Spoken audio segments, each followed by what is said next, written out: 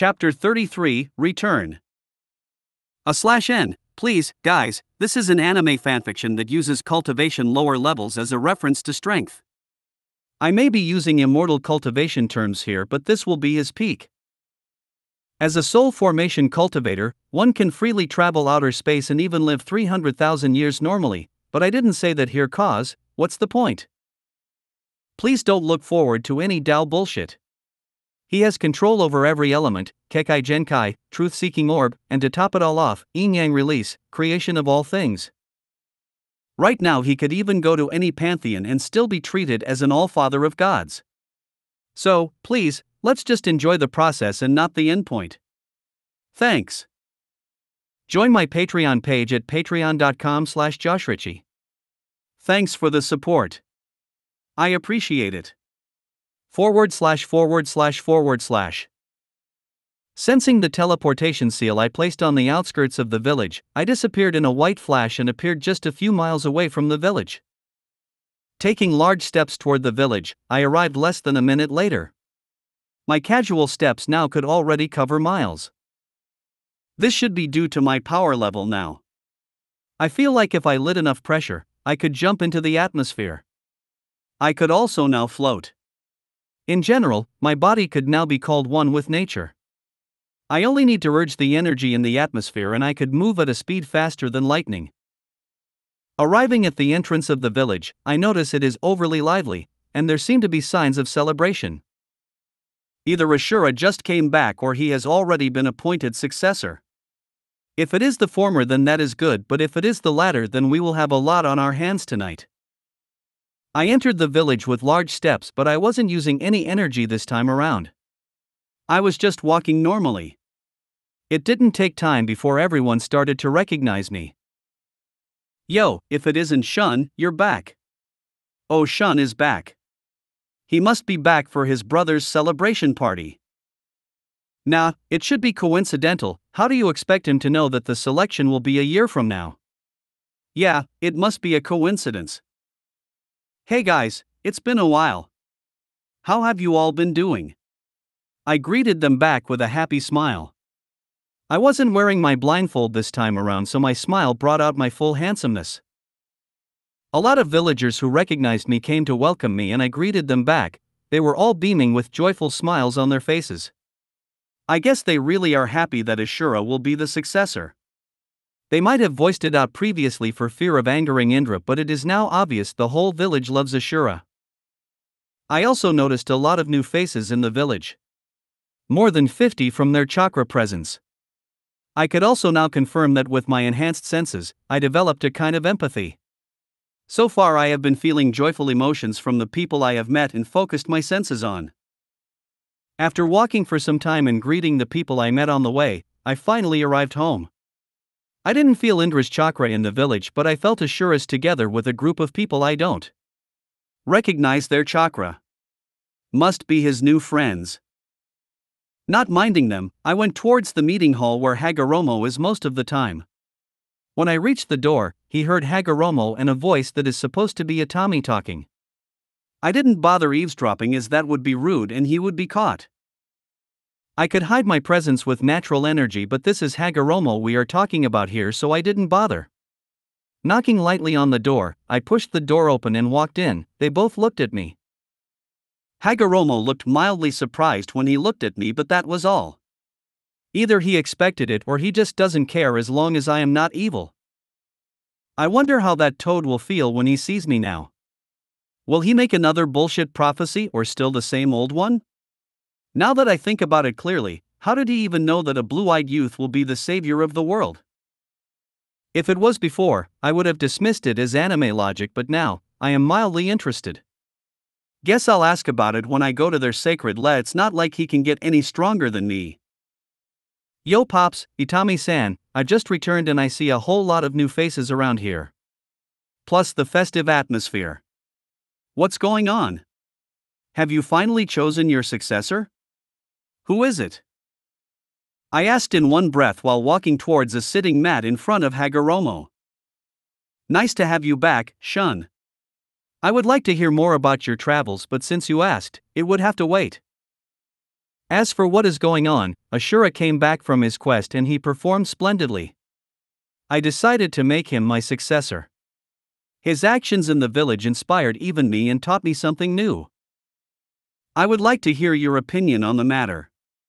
Take a look at this report and tell me what you think," he said before passing a scroll to me.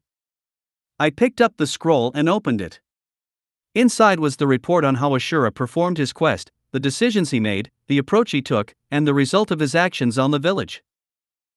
Even though I already knew all this from the anime, reading it firsthand also has a special kind of feeling it gives. After I was done reading, I handed it back to him. He then handed me another scroll, which was Indra's report on his quest. I already know what he did in the village, but I still opened up the scroll to see it from his point of view. In the scroll was his action concerning the already stated problem inflicting the village.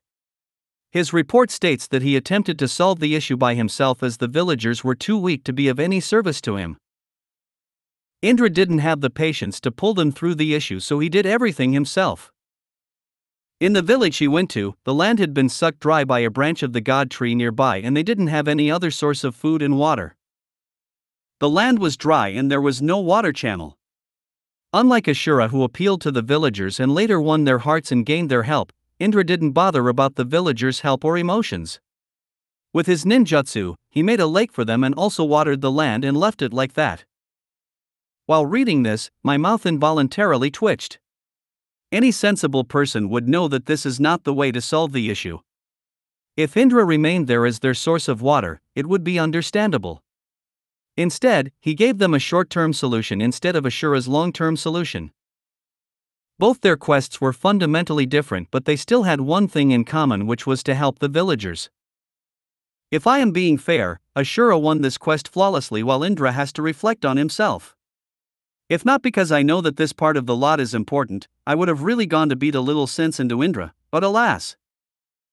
After placing the scroll down, I took a deep breath and said my true thoughts on the matter. In all fairness, Ashura's way of handling the problem facing the village was admirable while Indra's method has a way to go. Ashura gave the village a long-term solution while Indra gave them a short-term solution. I still wouldn't choose between the two as I feel like you know better than me what you want from your successor. I finished. Now it doesn't matter what I say. I want to remain true to what was a year ago. I don't want to choose between them, and even if I said I choose Indra, Hagoromo will still choose Ashura. Hagoromo nodded sagely and didn't say anything else concerning the issue. He then asked me about my experiences outside. I started to recount everything that happened after I left the village. I didn't hide anything and told him how I used clones to explore parts of the land and also the people I met. I also told him about the Shikatsu forest and what I learned from Katsuyu about other sage lands. I didn't tell him about the chakra tree branches though. I also told him about my experience with the 7 chakra gates and where they are located and everything I passed through after opening all of them. I didn't mention my dimension though, but I did tell him that I have achieved the sage body, which he nodded, not surprised at all. I guess that's why he looked a little surprised when he came into the room. When I was done recounting my experiences, it was already evening and the festival was already in its beginning stages. I also heard from Hagoromo that he has already chosen Ashura to be his successor, which means a few hours from now, Indra would kill his 2 lackeys and awaken both the Manjikyu Sharingan and Eternal Manjikyu Sharingan. He would then attack the village. Knowing all these, I would be a bad brother if I didn't meet and congratulate Ashura before his inauguration. I met Ashura with some of his friends from the village he went to. I noticed that he and a girl named Kanna were quite close, and if I am not mistaken, she will be his wife. Yo Ashura. Longest time. Ah. Shun. How are you? I've not seen you for a whole year, he said while approaching me for a hug. I hugged him for a while before we separated. I looked around and noticed the curious gazes directed at me. I waved at them and introduced myself. Hey, I'm Ashura's brother in all but blood. The name's Shun. They then introduced themselves. We discussed for a while till Ashura was called by Hagoromo. I knew it was time he passed his 6th path senjutsu to him, and soon Indra would be coming. I repressed my every chakra and waited for the first battle between brothers. I could save this scene forever in my mind and show it to reincarnations if I felt like it. Another reason I want to hide properly is to find Zetsu and have a nice conversation with him. I felt Indra's presence near the village and knew the moment was fast approaching. // Join my Patreon page at patreon.com/JoshRitchie. Thanks for the support. I appreciate it. Chapter 34, Brothers Fight. Thoughts. Speech. Technique.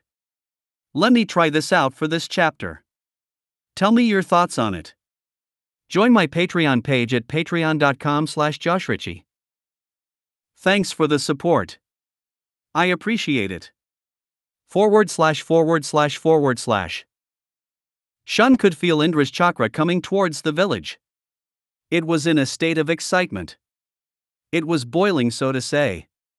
It could only be the effects of excited emotions or the effect of the upgrade in his chakra quality. The village was still quiet and calm as they didn't know the danger approaching them. As Indra neared the village, Shun looked up to the sky. Turns out Indra wasn't walking in, he was flying in. As Indra landed, the tremor generated by the fall alerted everyone in the village and they all scrambled toward the village gate. Ashura and Hagoromo rushed toward the gate. Reaching there, they both saw Kanna, the girl who came along with Ashura from the village he went to on the quest. "Kanna, are you alright?" Ashura asked. "Yes," she replied. Ashura used healing palm jutsu to quickly heal her injuries.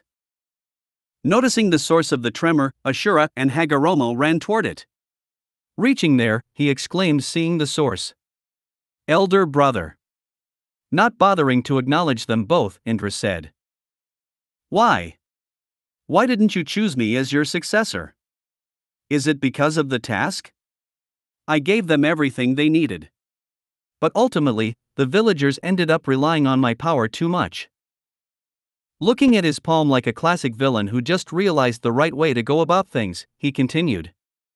"I didn't do anything wrong, can use my power and establish total order." At this point, Hagoromo decided to intervene. Those with power must never forget the human heart. With power comes the responsibility of helping those in need. The villagers were solemnly looking at what was transpiring. The amount of aura coming from the chakra Indra was emanating came with a terrifying pressure that they couldn't bear. People will not support a governance through fear, Indra. Foolish, Indra muttered. This is a foolish way of thinking. What is the point of power if you cannot use it to govern those weaklings? I cannot be like them. Indra said the last part while flaring his chakra. His fully matured Manjikyu Sharingan or Eternal Manjikyu Sharingan at this point became visible. "Indra, your Sharingan," Hagoromo exclaimed in surprise. "Elder brother, please stop, I don't want to fight you," Ashura said. Without bothering to even reply, Indra made a hand sign and a huge amount of lightning chakra was accumulated and thrown towards Ashura. Ashura didn't stand idly by. Cupping his hands, he created some balls of chakra and used them to match Indra's incoming lightning ball. "What?" Indra shouts in surprise. Shun, who was watching the show nearby, also showed a trace of surprise on his face. Seeing it in the anime and seeing it in real life is so different, Shun thought. I didn't even know when he learned this. Nice going, Ashura. When the lightning and Amanomi Hashira collided, it generated a lot of dust clouds, but surprisingly, the Amanomi Hashira overpowered the lightning jutsu and hit Indra. "But this is not enough to defeat me," Indra said while showing his full body Susanoo. Damn! All the way to the full body? This guy didn't even build up the chakra. Shun thought gobsmacked while watching the fight. "Here I come," he said before stomping on Ashura. Ashura managed to evade the leg on time but was on his ass on the ground. From behind Ashura, a ball of fire, water, and wind landed on Indra's Susanoo. "Every join forces," Hagoromo urged the villagers. The villagers watching the fight all started shooting various elemental attacks at Indra's Susanoo. Surprisingly, their chakra has all passed the gaseous form. If not for Indra's Susanoo, they would be able to slightly overpower him. They all have at least Kage level strength, Shun thought. It's all futile efforts though. With a slash of his Susanoo blade, Indra destroys all incoming attacks. The force from the swing goes on to cut into the village, creating a huge ravine. The powerless can band together, but it all means nothing in the face of true power, Indra says while looking over at Ashura. He then swings his blade at Ashura while shouting, "It's over." Elder brother, Ashura shouts. As the blade landed on the spot Ashura was standing, the force from the swing destroyed what was left of the village while generating dust clouds. Hagoromo was protecting the villagers with his truth-seeking orb, in the form of a dome. Shun, who was watching nearby, was shocked at the turn of events. Didn't his advice change anything? Is this fate or is something at work here? He didn't know what to think. But he was both shocked, angry, and disappointed. Since Hagoromo didn't bother to defend Ashura, Shun didn't bother to, as Ashura already possessed Hagoromo's Yang Six-Path Senjutsu. Indra's blade was blocked by Ashura's rod, created from 2 of the 8 truth-seeking orbs floating behind him. Seeing that one of his blades has been stopped, Indra swung his second blade at Ashura. The force and weight from the blade push Ashura into the ground. Trying to withstand the weight from the blade and trying to stand up, he suddenly feels the combined chakra from everyone in the village on his shoulder. Turn out that Hagoromo gathered everyone in a circle and with hands joined together, they transferred their combined chakra to Ashura. Wow, what a spectacle! I almost wish I could join, was what Shun was thinking. My clone is back, guess he managed to find him, huh? That's by the way. I need to find a way to create an avatar for battle. Indra has the Susanoo, and Ashura has the true several hands. I wonder what should create. Shun made a mental note to research this at a later date. I can feel it. I can feel everyone's power, Ashura shouts. And with the help of the chakra carrying everyone's thoughts and hopes, Ashura claps his hands and used the sage art would release, true several thousand hands. A humongous wooden construct in the form of a Buddha with his 2 hands clapped together. Hundreds of hands extending from its back appeared with Ashura standing on its head. The size towers over Indra's Susanoo by 2 times. Indra in his rage flew up to clash with the Ashura. Ashura, Indra shouts. Elder brother. Ashura fights back with his several hands and destroys Indra's Susanoo while injuring him in the process. When the dust settled down a little, Indra was on the ground with blood flowing out of his mouth. Guess they didn't use any flashy techniques after all. The fight was quite boring but still interesting. Ashura, in his kindness, ran toward Indra to heal him. Stay back, Indra shouts at him. Shun, knowing this was his opportunity to follow Indra, immediately activated his domain to cover only the 3 of them. Indra, who attempted to flicker away, noticed a change immediately and looked around cautiously. You've both outdone yourselves, a voice came from the whole area. So you were watching Shun. Indra, being the intelligent one, immediately understood what was going on. Ah, Shun. So you're here. Wait, where are you? Ashura then tried sensing him but still couldn't find him, which confuses him greatly. Before he could say anything else, Shun interrupted. L meant that as both a compliment and an admonishment. Ashura, I didn't know you've gotten strong, well done, and you Indra, what's all this about? I thought my advice a year ago reached you somehow, but this? Trying to kill your brother, for what? Being the successor? What came over you, Indra? You don't know anything. You wouldn't understand, Indra refuted. Yes, I wouldn't understand, not bothering to talk to him anymore. Shun appeared in between Indra and Ashura, and facing Ashura, he said. Ashura, good job. I believed you'd be strong someday. I want to have a chat with Indra. I'll be back later to talk with the old man. Tell him I left with Indra. Okay. Take care of elder brother, Ashura said with a proud yet sad smile. And with that, the domain effect went off and both Shun and Indra disappeared. // Join my Patreon page at patreon.com/JoshRitchie. Thanks for the support. I appreciate it. Chapter 35, Zetsu. Join my Patreon page at patreon.com/JoshRitchie. Thanks for the support. I appreciate it. // After the effect of the domain disappeared, it looked like Indra disappeared as Ashura was running up to him. The effect of the domain didn't affect the villagers, so they didn't know that time was reduced for them. The domain Shun created had a time reduction ability. He imitated the same concept from his realm's HTC as he could now instinctively do it. To the outsiders watching, it looked like Indra was running towards Indra and then he shouted "stay back" and then disappeared. After Indra disappeared, Hagoromo approached Ashura and placed a hand on his shoulder without saying anything as it looked like Ashura was grieving. Ashura looked at Hagoromo and said, "Shun was here.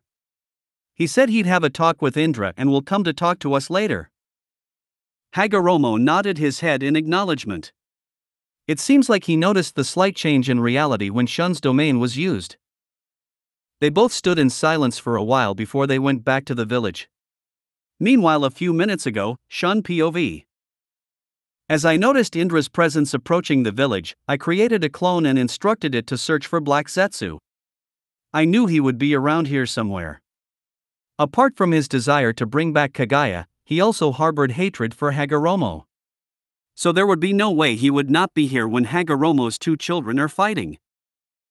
I could have gone myself, but I would like to watch this fight between Indra and Ashura. The clone nodded and flashed away to look for Zetsu. Normally no sensor can possibly locate Zetsu should he want to remain hidden. That was the problem I had before. No matter how strong I became in the past, I still couldn't locate Zetsu's presence. Maybe it's due to him being Kaguya's, while thereby having an advantage when it comes to hiding from anyone's senses. Currently, though, I could be said to be on the same power level as Hagoromo, so I could locate him no matter where he is. After all, every living being has soul fluctuations. Previously, I could detect any presence that has contact with the earth, air, water particles, and even magnetic pulses, but I still couldn't locate him. Now, I could sense the presence of anyone's soul fluctuation, so he doesn't have anywhere to hide. Not bothering about my clone anymore, I focused my attention on the ensuing fight between these two brothers. Clone POV. I needed to find Zetsu's location as the battle between Indra and Ashura was going on. If it's Zetsu, he would want to watch the battle also, so I don't have to focus far if I want to find him. He wouldn't be too near to the village as he would have to evade Hagoromo's senses, but he shouldn't be too far away. Floating at a good distance above the village where even Indra and Ashura Susanoo and Wooden Buddha would not even reach, I used my soul energy to scan the entire expanse of land around the village. The scan spanned close to 10 kilometers, but I still couldn't sense anything. Either Zetsu was adept at playing hide and seek or he isn't nearby. It should be less than 30 years since he was created, so he should have a good understanding when it comes to hiding his presence. From the anime, I know he can hide anywhere starting from trees to someone's shadow. Right now though, he shouldn't have reached that stage. So without letting up my senses, I used my other sensing abilities alongside the soul sense. One of my dojutsu abilities to see the world around me in high resolution was also put to use.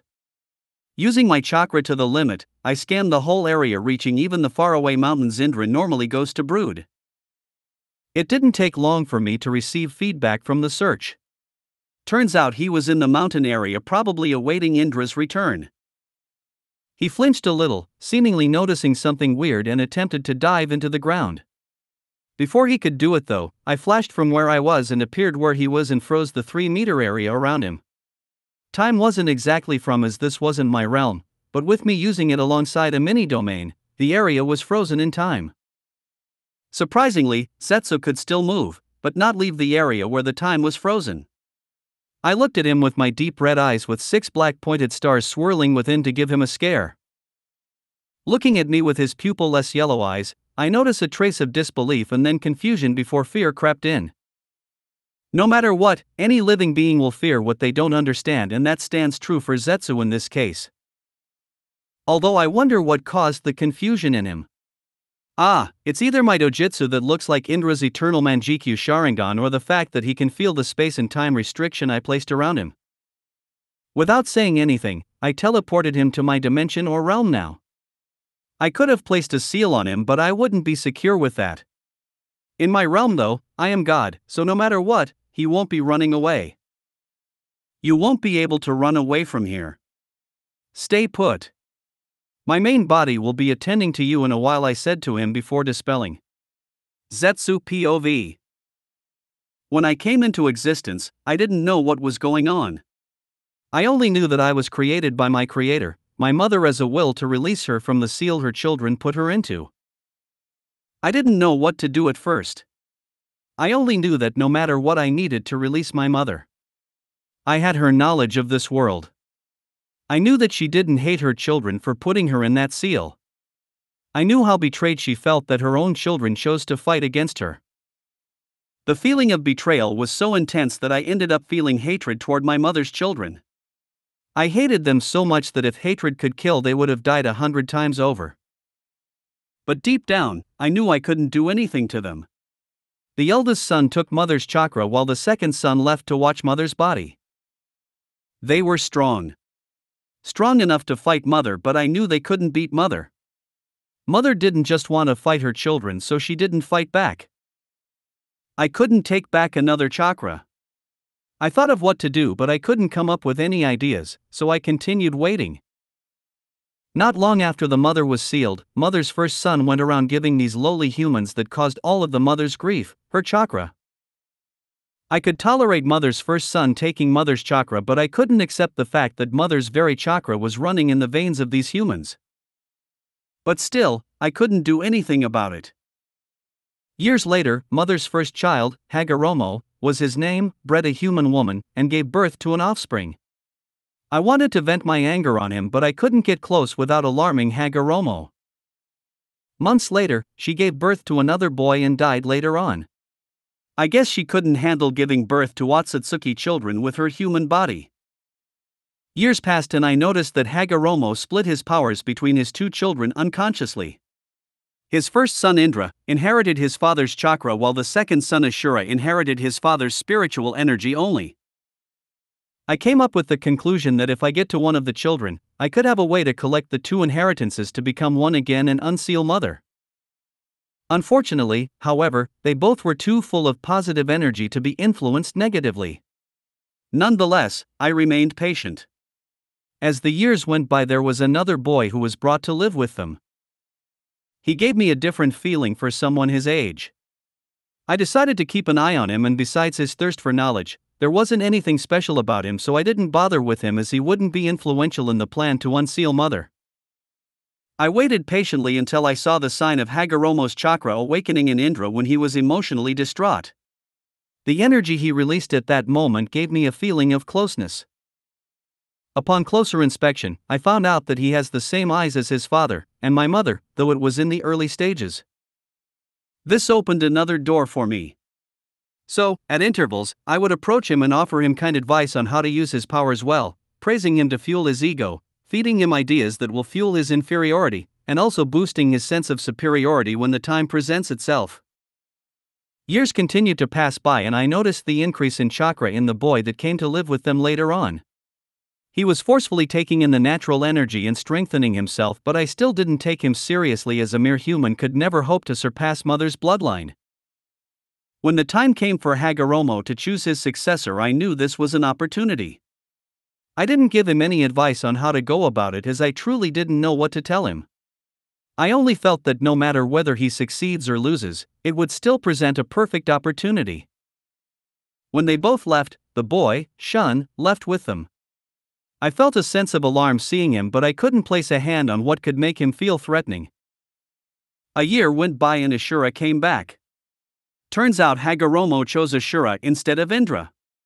Seeing this as a perfect opportunity to darken Indra more, I gave him a shortcut to power.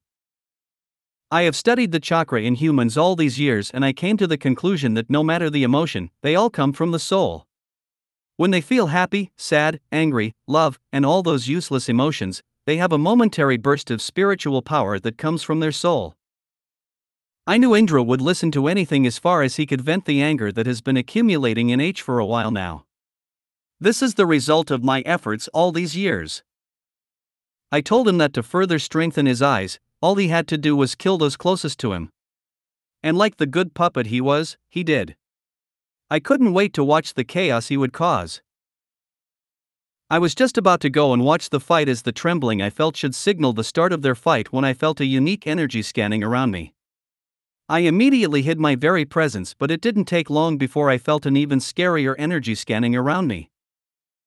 I don't know what this being is looking for, but I hope it's not me.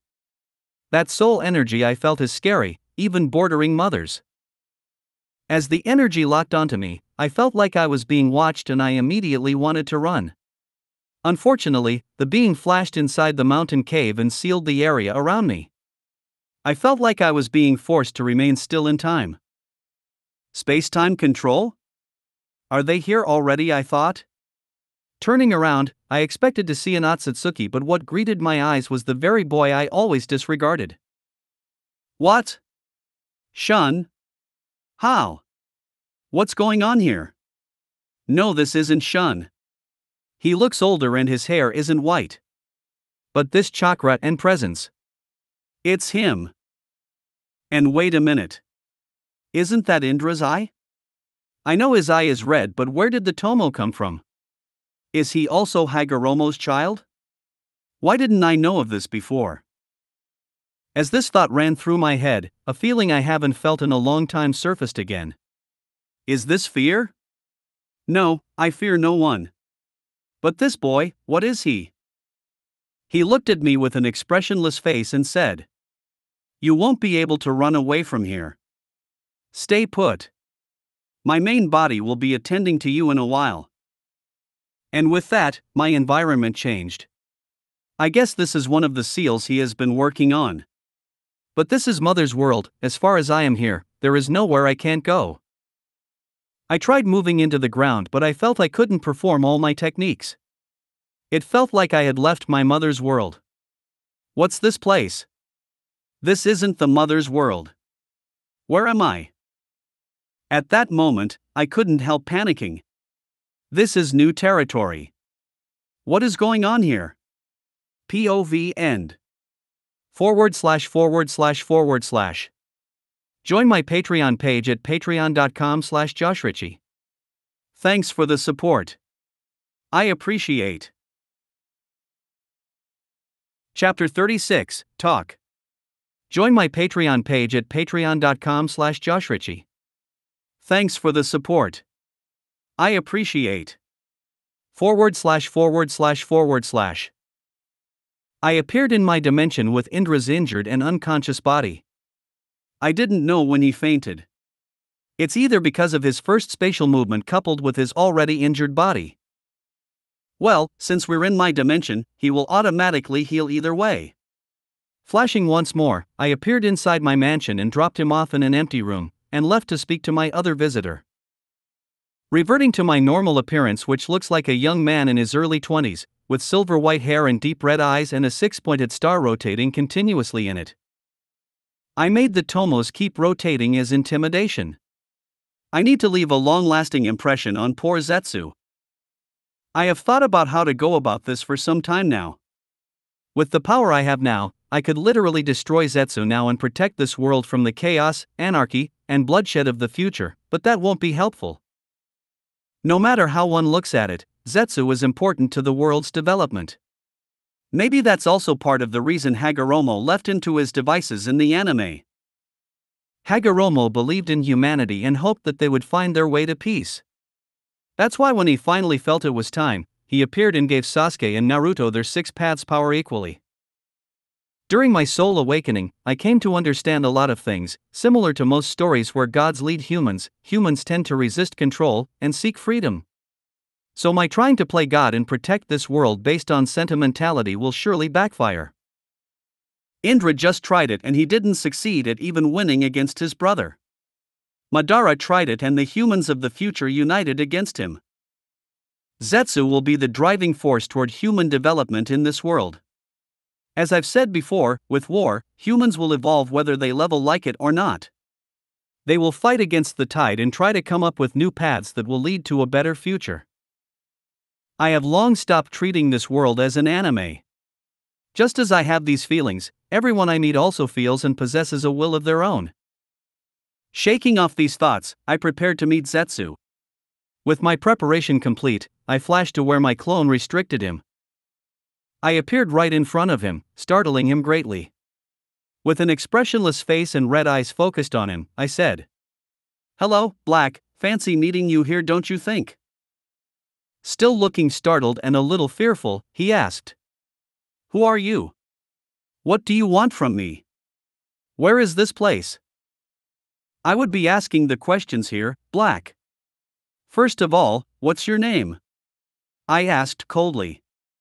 It would be weird calling him Zetsu as that is the name he made Madara think he named it.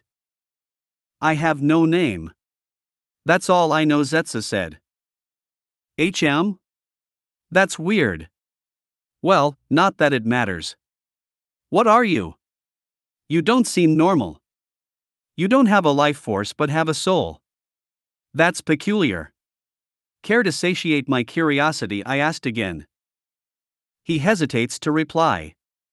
I know he won't tell me what I want to know voluntarily, and I don't think I have a scheming talent as high as Zetsu here. Still, just get straight to the point.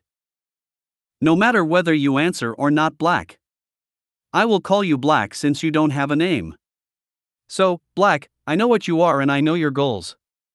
I knew when you started approaching Indra, but I couldn't do anything. Now it's different.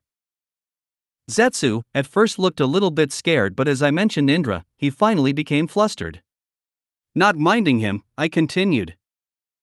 Yes, your guess is probably right. I am Shun, and I know everything about you, Black. I thought I could prevent this from happening, but I guess I couldn't go against fate, huh? Anyway, let's get down to why I brought you here. Looking at me now, I know you're thinking, how did all this happen? Well, guess what, Black, I am not telling you. I know what may or may not happen should you be hellbent on unsealing your mother, and I must say that I am not going to let them happen. I increased my pressure with both chakra and soul energy, creating something similar to hockey. Right now, I couldn't care less, but in the future, I may be visiting you. I don't want to hear what you have to say. When I need you, I will come for you. Beware and tell nothing of this to Indra, or I will be coming for you. As I finish, I teleported him away from the dimension while leaving a sentence to him, I will send Indra out soon. Wow. I finally did it. Whether it is for good or bad, I don't know. At least I let out something from my chest. I should have also left a shadow in his heart. I think. I know what I did is stupid and illogical. As I said before, I am not good at scheming and stuff like that, but I still understand how the mind works to a certain extent. With this, he will never forget my existence, and I could somehow control what he will be doing in the future without interfering in the plot too much. If fate is as think it is from the cultivation world, then no matter what changes happen, Hashirama and Madara will exist, and so will Naruto and Sasuke. The world will work towards the destination point no matter what happens. There can only be slight changes in between, but they shouldn't affect the endpoint. That aside, for now, I need to speak to Indra and find out his motivation behind this. Zetsu may have played a part in this dark phase, but he should have had a desire worth fanning for Zetsu. With a flash, I appeared in the room I left Indra, and he was already healed physically. It should take some time before he is mentally recovered. In case you're wondering why Indra could be healed, it's a special effect of my dimension. When I was creating this dimension, I used my chakra elements for every aspect of the dimension. Fire and yang for the sun, water and yin for the moon, earth for the earth, water for the ocean, air for air, and later on, I managed to add in numerous Kekai Genkai for different seasons, namely ice or winter, stormwater plus lightning and many more.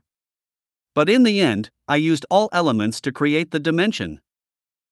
When I perfected my yin-yang release, I could now add any effect I like on the dimension, namely using the sun energy consisting of yang energy for healing, using the yin energy for illusion or shadow manipulation, and other Kekai Genkai could now be used anyhow I wish. And with the healing effect of the sun, I managed to heal Indra to perfect health. Returning to my transformed appearance, I waited for Indra to wake up. Not long after, Indra woke up and looked around confused as to how he got there. I am sure he is either confused by the architectural structure of the room. Well, looks like you decided to wake up. I decided to announce my presence now. Indra was a little startled before he immediately calmed himself down. Without looking at me, he said, "What do you want, Shun?" "That's supposed to be my question, Indra. What do you mean by the stunt you pulled? Fighting Ashura? That's okay, I get it. You're angry, but trying to kill him and destroy the village? What's that about?" "Because you're stronger, you decided to kill him. And what was that bullshit about establishing order with your power?" "So you were watching," Indra said. "Of course, I was watching. I just came back a day ago and couldn't find you anywhere. And when you finally came, you came to kill our brother, your blood. That's low, Indra. You wouldn't understand. You are not me. I am stronger than Ashura. I am the eldest. I am supposed to be the successor. What is it that is wrong?" "Successor? Just because of being the successor you went mad. Do you know? I used to believe that power corrupts, but I realized this during my travels this past year. With power comes a choice. The choice to be better or be worse. Look at your father. Have you ever felt the amount of energy he possesses? His sheer chakra is 100 times higher than yours. The quality too, but what does he do with all that power? He uses it to help people and to better the lives of the people around him. What does that tell you?" I asked. "That he is weak. As you said, power gives people choice. I chose to use it to bring about order. People don't know what's good for them. I would make that order. That is my choice and I will make it happen," Indra said. "Way to go, me." I just gave him another reason to further strengthen his resolve. Sigh. "What happened to you, Indra? You used Tum the sweet and smart one. What changed?" "As father said when you were fighting, people will go against you if you govern them through fear. I tried to reason. And I said, no matter how the weak band together, they will still be one powerless before true power. Even you, Shun, you may have been stronger than me, but that was in the past." Well, damn. He thinks he is strong now. Typical arrogance of the strong when they have never tasted true defeat. Should I tone him down a little or not? Nah, his arrogance annoys me. Let me show him what true strength means. Should I use the dimension or my domain? Tough choice. Let's go with the domain, as that will show him the extent of my chakra. With a thought, a wave of chakra left my body, and my domain was activated. You think you are strong? Haha, Indra. The pressure I was using was the same as I used for Zetsu. With every word, I increased the pressure on him. Do not misunderstand, Indra, you don't know what true power is. With another burst of chakra, the pressure increased and Indra fell to his knees, gasping for air. Guess I overdid it a little. TSK. You can't even handle that little illusion and you want to control me. Don't kid yourself. This would be my final word of advice, brother. Think about what you truly want. I won't bother myself with either of you again. I don't want to hurt his pride or something like that. So I decided to make him think it was all an illusion. Hopefully, he buys it.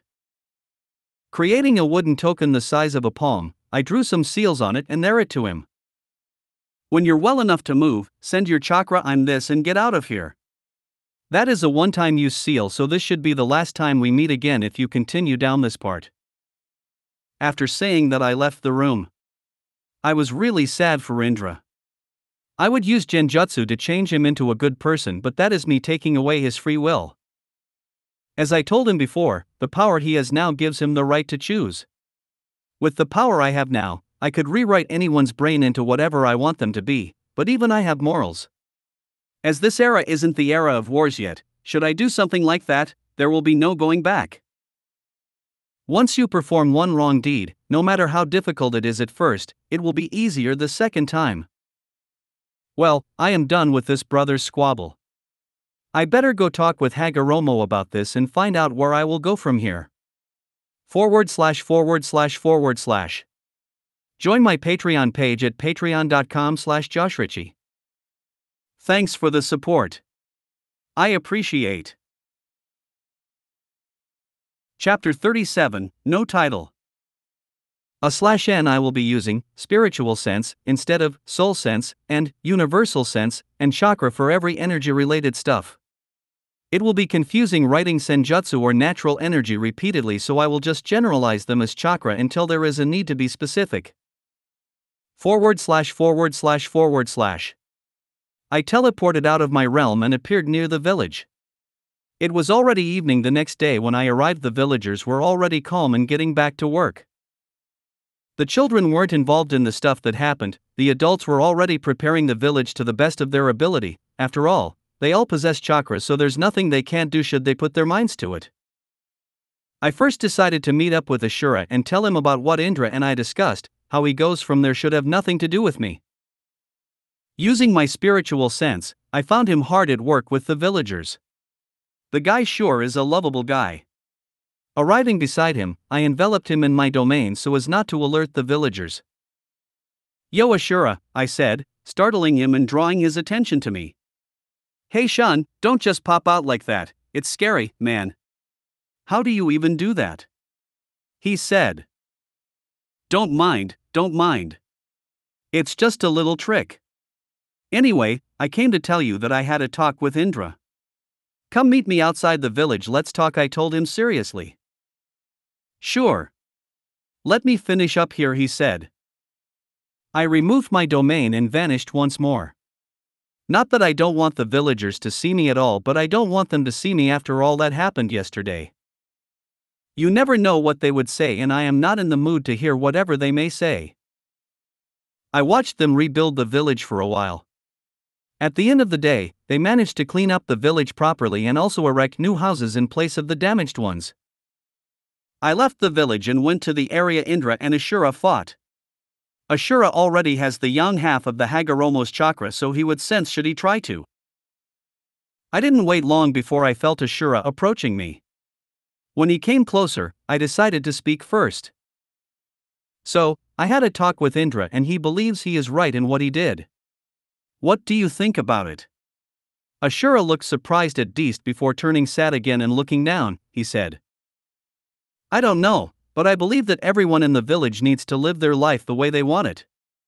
I did not want to be the successor. If it was possible I would have rejected it, but my father chose me and the villagers need me, so I need to protect them.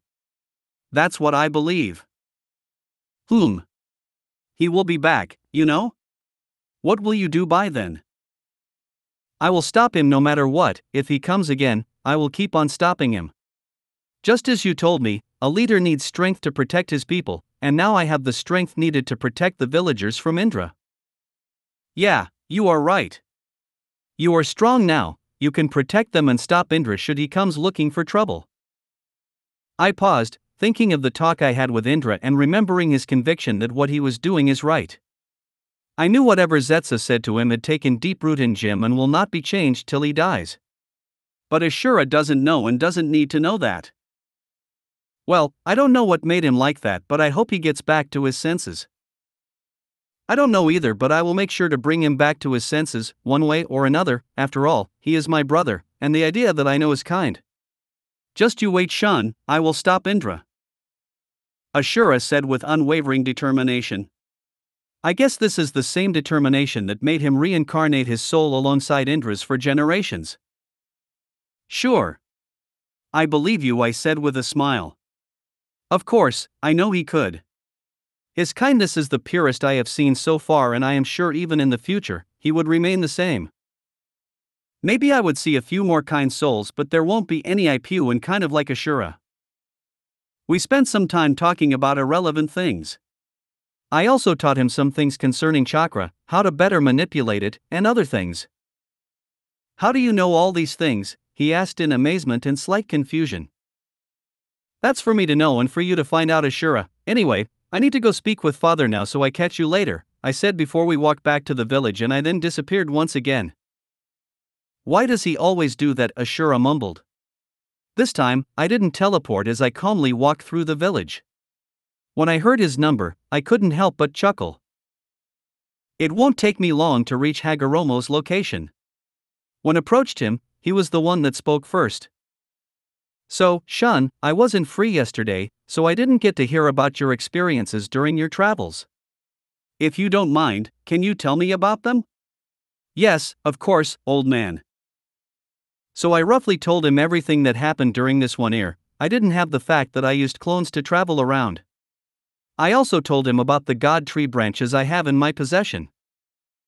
What do you plan on doing with those branches, Shun? He interrupted. I do not know yet, I haven't found any important use for it yet.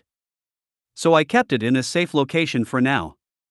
It also wasn't near any human settlements, so there isn't a problem with it, I said. I hope you know what you are doing. You may be a genius superior even to Indra, but you must know there are things you do not mess with. Relax, old man, if his eye it's safe then it's safe, I said. I then went on to tell him about my chakra gates and removed my transformation. Oh. This is surprising. You almost look like my mother. I would have thought you were one of them if I didn't know better. How did you do it again? He asked. There wasn't much to hide, so I told him all about the process. I didn't mention the dimension though. I then found out that my chakra may be better than Hagoromo's in quality, but he has me beat in the sheer quantity of chakra. As Hagoromo has both his original Senjutsu chakra, Sage Body, and then the 10 tails, his chakra was humongous. Whereas if I am to say I had 4 to 5 tails worth of chakra previously, currently, I have around 2 tails worth, and that's just the amount due to the quality of my chakra improving. I didn't let it bother me though, my chakra will increase steadily over the years even if I don't do anything and just sleep as FSR, as there remains natural energy in this world. Alright, I spoke with Indra just now, and he is back to good health. I changed the topic to talk about my main reason for being here. Sigh, is that so? I wonder what I did wrong with him. So what did you two talk about? I know you didn't just take him away to talk only, he asked. Well, yes, Indra may have become stupid, but he is still my brother. I just didn't understand how his hatred could be so deep that he would try to kill Ashura. If you hadn't given Ashura a part tour power, he may not have been able to stop Indra you know. I don't know if you felt it, old man, but his hatred runs deep, both for you and Ashura. Good thinks your ideology is foolish and Ashura is one who stole what should be his. And what do you think about that? Do you think my ideology is foolish? I may be known by all as a sage, but even I am still human. So do tell me your thoughts on this, Hagoromo asked. Whether your ideology is foolish or not, only time will tell, but personally, I don't think either of you is right or wrong. The moment you stared chakra to the world, you already destroyed whatever semblance of peace that should have existed. But maybe you were also right in doing so, I don't know. But when this world will be plunged into chaos due to this, someone like Indra would be needed. Either as a symbol of order or as a symbol of fear to bring the people together. During my travels, I found that humans are very tenacious, so things will work out well in the future. Don't worry about it. As for Indra, he is just driven by emotions and not thinking logically. Maybe he will come back to his senses soon, maybe he will not, it all depends on Ashura now. There is no need for me to say all these things, after all, things worked out well in the anime, one way or another, things will work out well here too. I know it will be close to impossible to reconcile Indra and Ashura in this lifetime, so there isn't much for me to do. We then spent some time with some idle chatter until it was late into the night.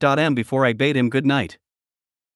Oh, old man, I plan on visiting Uncle Hamira soon. I may be leaving tomorrow after I help build new houses for the village, I said as I was leaving. Oh? Is there a reason for that, he asked. Nah, just some casual visit. This world has a lot to offer, I can't afford to stay in one place. I said. If you say so. I will give you the direction to the doorway to the moon, as that is where he is. Nah, don't worry about it. I will fly up there. Maybe later I could try using the portal, I said. I didn't want to give up using my newfound strength to my advantage. If I am not mistaken, at this stage, I could breathe in space like those Otsutsukis. Even Naruto could breathe on the moon. Not sure if it's due to the special effects Hamura left behind or if it is part of that anime logic we all can't understand and are to the back of our heads. Anyway, I am going to have to go there one of these days. Now, about tomorrow, should I build an earth house or a wooden one? The other has advantages and disadvantages. If make them more durable, their disadvantages will be taken care of. I think I would go for the wooden ones. I am then going to teach it to Ashura. He is going to be the village chief, so he should know how to make things with his wood release. Time to sleep then. I don't really to sleep, but I enjoy it. Not like I have any better things I am doing. /////. Sorry for the late release, guys. Something came up and I had to take care of that first. Thanks for the support and power stones, guys. I appreciate. I am kinda new to this, so I would appreciate your ideas on this. Also, don't forget those power stones. Victory hand, victory hand. Chapter 38, Teaching Ashura. After the chat with Hagoromo, I went to have a nice sleep as I haven't slept in close to 6 months now. I don't actually need to sleep or eat or even perform any of the needs normal humans perform, as I can rely on the energy of the world to keep me active, but I am still human and old habits die hard. I still just want to sleep for the joy of it. Reaching my room, which I haven't been to in a year now, I notice it isn't dusty at all. Nonetheless, I fall asleep soon after. Waking up the following morning, I went outside to receive a fair dose of the early morning breeze. There really is no place like home. Though this village is wrecked, it still is as refreshing as always. Not long after, the villagers started coming out from their makeshift houses and the children went about their business. I called Ashura aside to prepare for the building of the houses. Hey Ashura, good morning, how was your night? Shun. It was okay, I guess, he said. I asked you how your night was, don't ask me how your night was, dumbass. He. Anyways, I called you out here to teach you a very important technique I developed when I was traveling around. It will help you as the head of this village in situations like this. That is, should Indra attack again. Hearing this, Ashura got serious, as this would affect the people. If it was before, he wouldn't be too interested in it, as the genius was always Indra. Now though, he's finally taking up responsibility. I noticed during your battle with Indra, you used wood release to create the technique you used to fight Indra. This technique I will be teaching you will also be based on the wood release. Pay attention to these hand signs. I decided to use hand signs as that is more stylish and will probably look cool. People this day could already perform ninjutsu without hand signs. I noticed that when they tried to help battle Indra. Although Ashura possesses the wood release now, he hasn't mastered it to a satisfying level where he doesn't need hand signs anymore. Showing him a set of hand signs to mold the chakra and control the output so as not to build an overly large house or a small house, I placed my palms on the floor. Wood style, house building technique. The ground rumbled before roots started sprouting from the floor and gradually took the form of the houses that were previously being used before they were destroyed. At least, this would be a construct he is used to, so there shouldn't be many mistakes. I stood up and looked at the house in satisfaction before turning and looking at Ashura. He was staring at the house with mouth agape. I could tell he was surprised, but I couldn't pinpoint what exactly. The rumbling the house caused attracted the villagers, both children and adults alike, and they were looking at both me and the house in astonishment. What is that? Who did that? How? Was it Master Ashura? Yes, it's possible. Remember that he could create that giant the other night. But look, Master Ashura seems as confused as us, someone pointed out. Was it young Master Shun? A lot of question was popping up from the crowd, but I didn't bother to reply to them yet. Ashura finally came out of his stupor and looked at me with excitement in his eyes. Brother, how did you do that? I haven't even thought about this yet and you're already building a house in less than 5 seconds. It's nothing, it's nothing. I just picked it up when I was traveling. One day it just came to me and I built one. After all, I need a place to sleep when I am outside, I said with slight pride, even though I was trying to be modest. Wow, amazing. As expected of you, Ashura said in admiration. I didn't want to dwell on the issue too much, so I went to the technique. So? Did Toy learn it? Huh? What are you talking about? Ashura asked in embarrassment. But you were looking at me seriously, I thought you were going to learn it instantly from how you were looking at me, you dumb ***s. Sigh. He wasn't even paying attention. I thought maybe you were trying to show me another way to fight or something like that, he defended himself while blushing slightly. I chuckled at this. I couldn't really get angry at him. Well, not like it's going to hurt me to show him again, but before that let me see how much he can understand about his ability.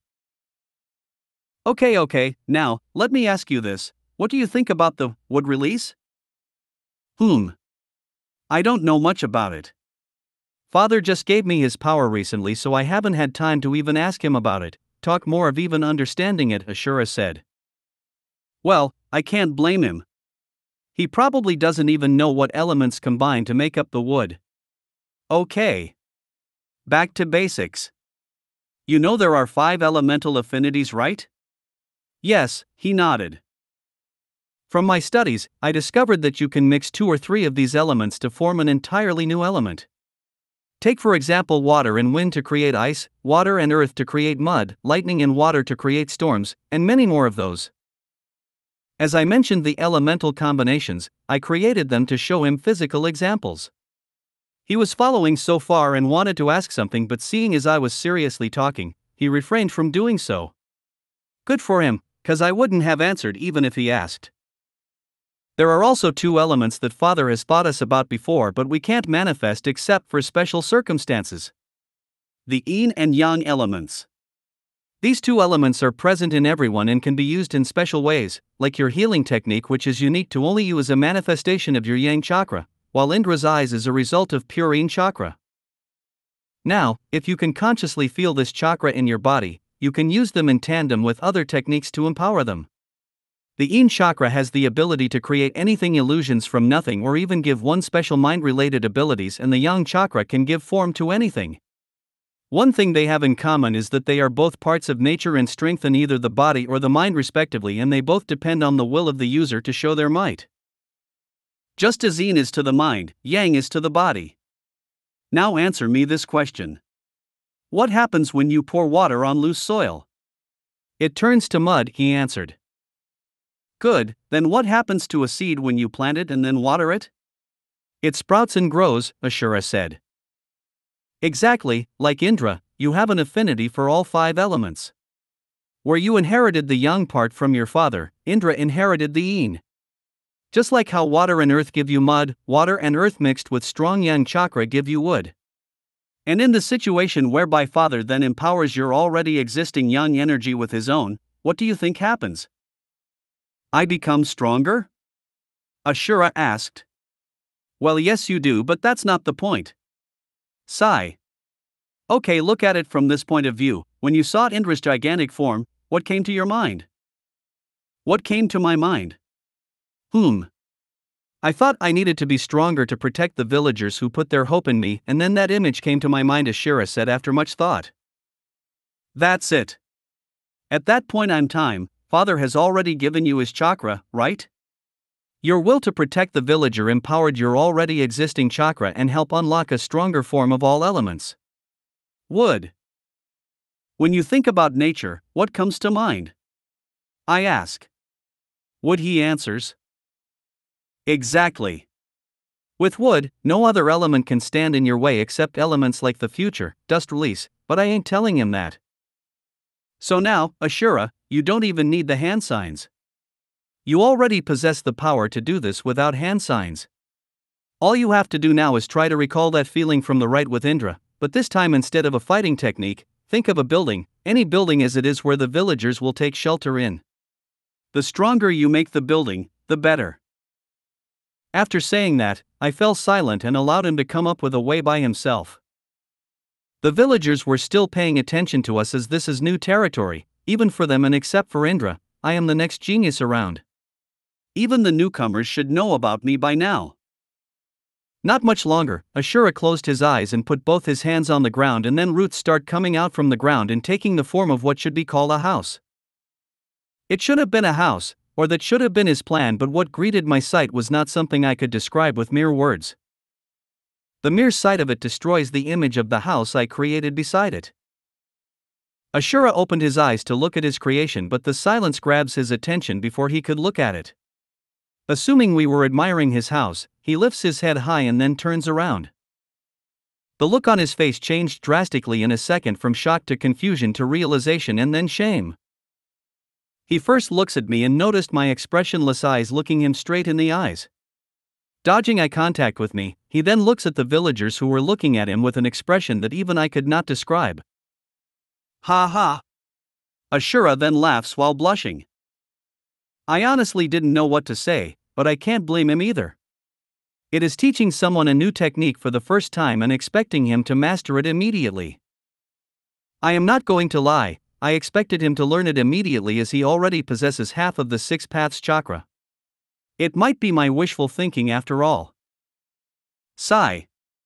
Don't mind it. It's your first time, so I don't expect you to learn it immediately. Take your time to practice it.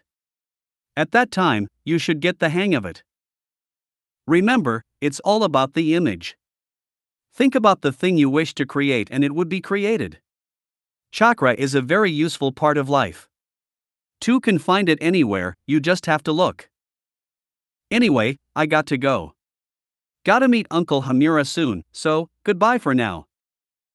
With that, I left him to his devices.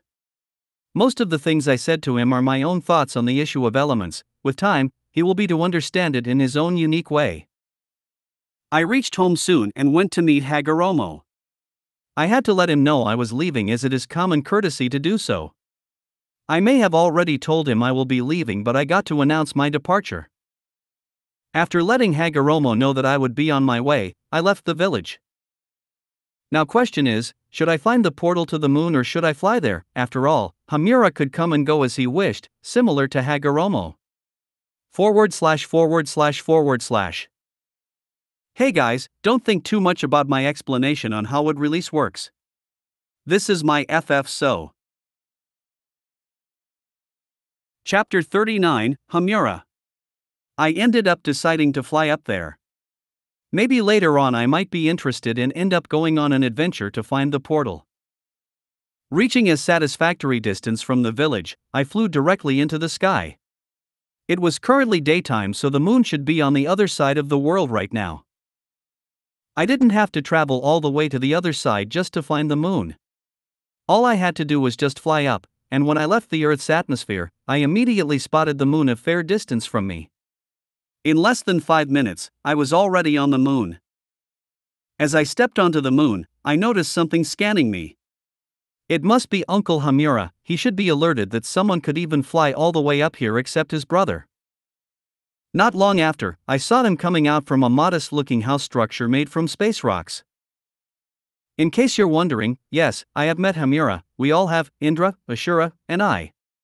He doesn't come frequently, but he visits at least once per year or thereabout, so I have met him.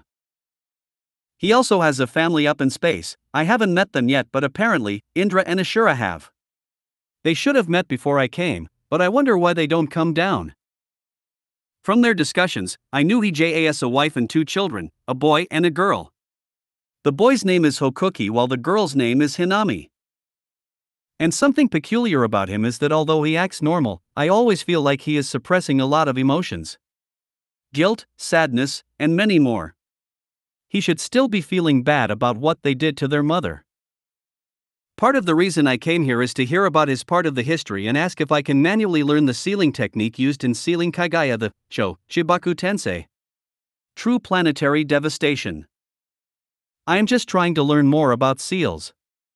There can never be enough knowledge. So I don't see why I shouldn't maximize this opportunity. Those aside, I should greet my uncle before it gets awkward. Hello, uncle.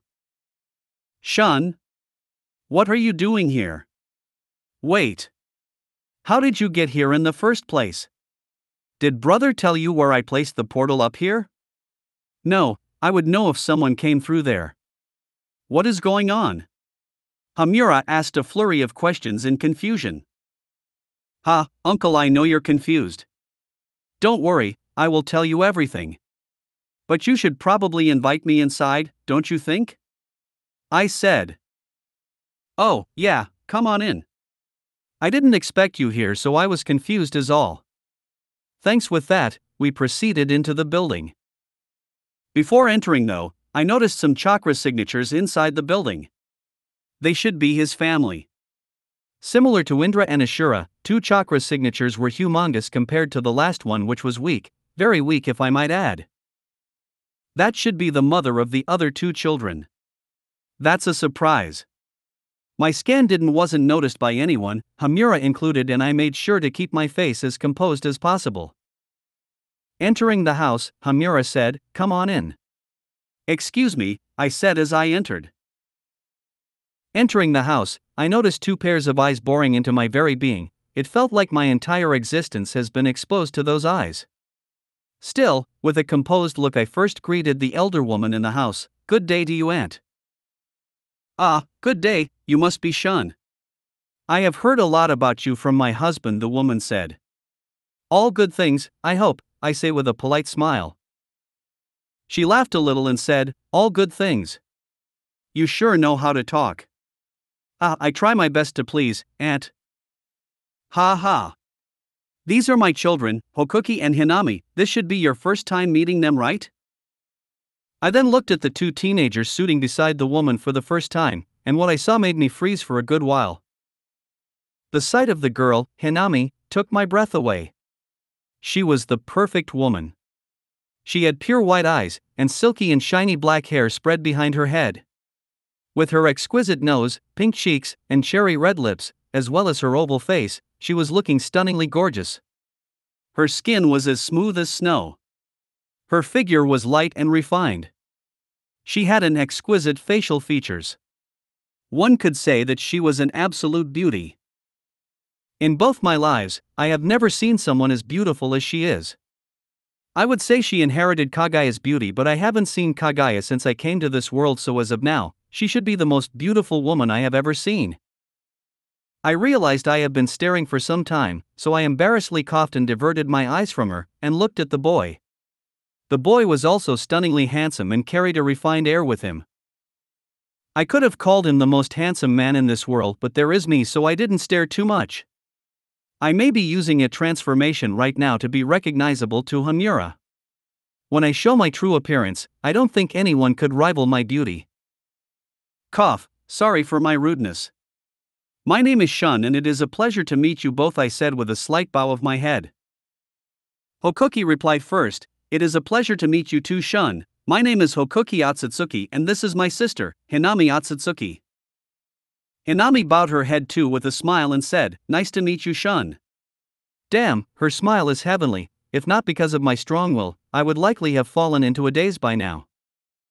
I smiled back at her and looked her in the eye. There was a feeling welling up from deep within my chest. I couldn't place a finger on it, but I felt something I haven't felt in both my lifetimes. It's the same feeling I have for Indra and Ashura, but more intimate, more possessive. The annoying path of this feeling is that I couldn't suppress it. I didn't know what to do about this. I don't have any experience, and for the first time since coming to this world, I wasn't in control. I started panicking, and weird thoughts started popping into my head, and for the first time, I became self-conscious. Cough. "What brings you here, Shun?" "You still have a lot of explaining to do," Hamura said, interrupting my thoughts. Luckily, he did it at the right time, and I was able to divert my attention from my previous thoughts. I still had those feelings in my chest, but my mind forcefully diverted my focus. Ah, yes. Well, a lot of things have happened at home with Indra and Ashura, so I decided to leave for some time and explore the world and see its beauty.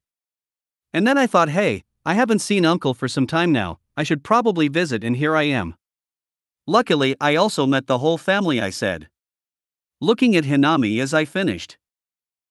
I am sure that is not the case, but I won't dwell on it. What happened between Indra and Ashura? Well, father thought of how to choose his successor and gave them a task each to settle some difficulties some villages are facing as a result of the god tree branches. Everyone thought Indra would win, even Ashura didn't hope to win. In the end, Ashura outdid Indra and father chose Ashura as his successor. Indra didn't take a liking to that decision, and right now, they are at war. As a brother to the two, I didn't want to pick a side, so I left home, and here I am. They all had varying emotions on their faces.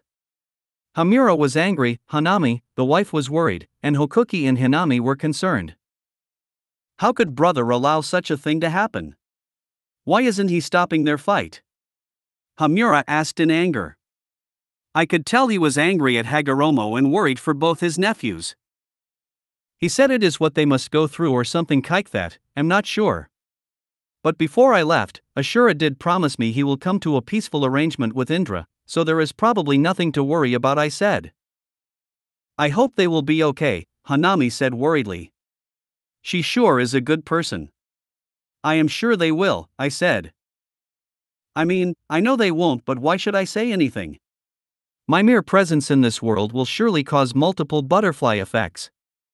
I am not some control freak who would want everything to be in my control. We talked about the issue for some time before the case was laid to rest. I asked why they live here alone and how they survive without the necessities for living, and I found out that after Hamura built the portal, the land area around there is being used to provide for them. And they don't live here permanently, they usually go down to Earth but to the area the portal is located. I also talked about my abilities and also cancelled my transformation and showed my current appearance. I explained my theory in regard to both the body and soul when it comes to chakra and natural energy. The more I talked, the more attentive they became, especially Hinami, and the more I saw how I was getting her attention, I felt the need to show off more, so I removed my transformation to show the effect. After I undid the transformation, they were all odd and I also felt a little fulfilled, but a voice in my head was telling me I should be ashamed of myself. I wonder what that's about. Later on during our talk, Hanami, alongside Hokuki and Hinami, excused themselves. Although I felt a little reluctant to see Hinami leave, I still stayed as I had things to talk about with Hamura. Is there anything else you want to talk about, Shun? Hamura started. Yes, actually. I heard from father about the cause of the disaster that led to the destruction of the land. I also know you fought alongside father to defeat the monster. Father didn't say anything else about it and I just forced the issue, so I came to ask about your version of the story from you. I hope you will tell me honestly, I finished. Hamura immediately became sad. I could feel all the emotions that were emanating from him. Guilt, sadness, and helplessness were the most prominent.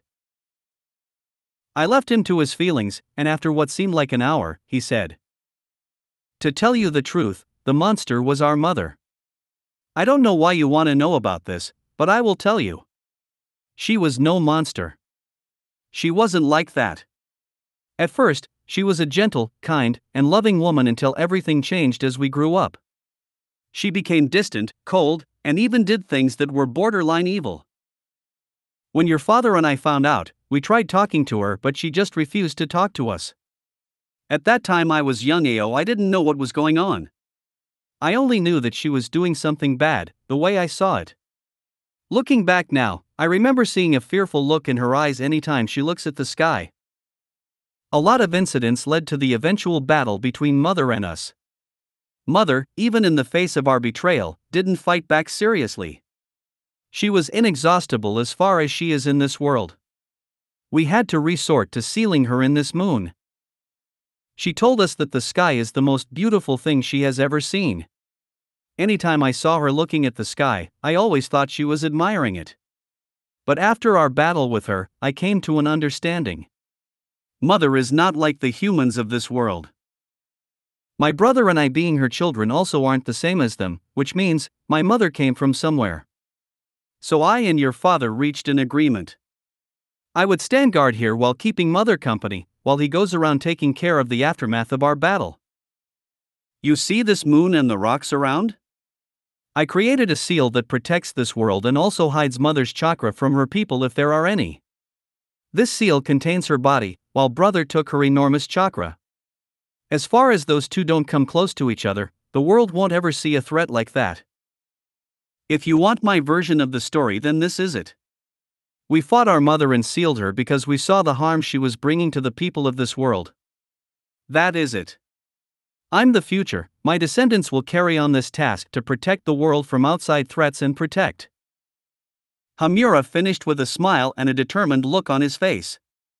As he told his story, I felt his emotions calming down little by little, and now he has a newfound goal. Is there a way to speak with your mother now? I asked. Sigh, there is, but she isn't responding. We may be her children, but in the end, we betrayed her, so there is nothing wrong with that.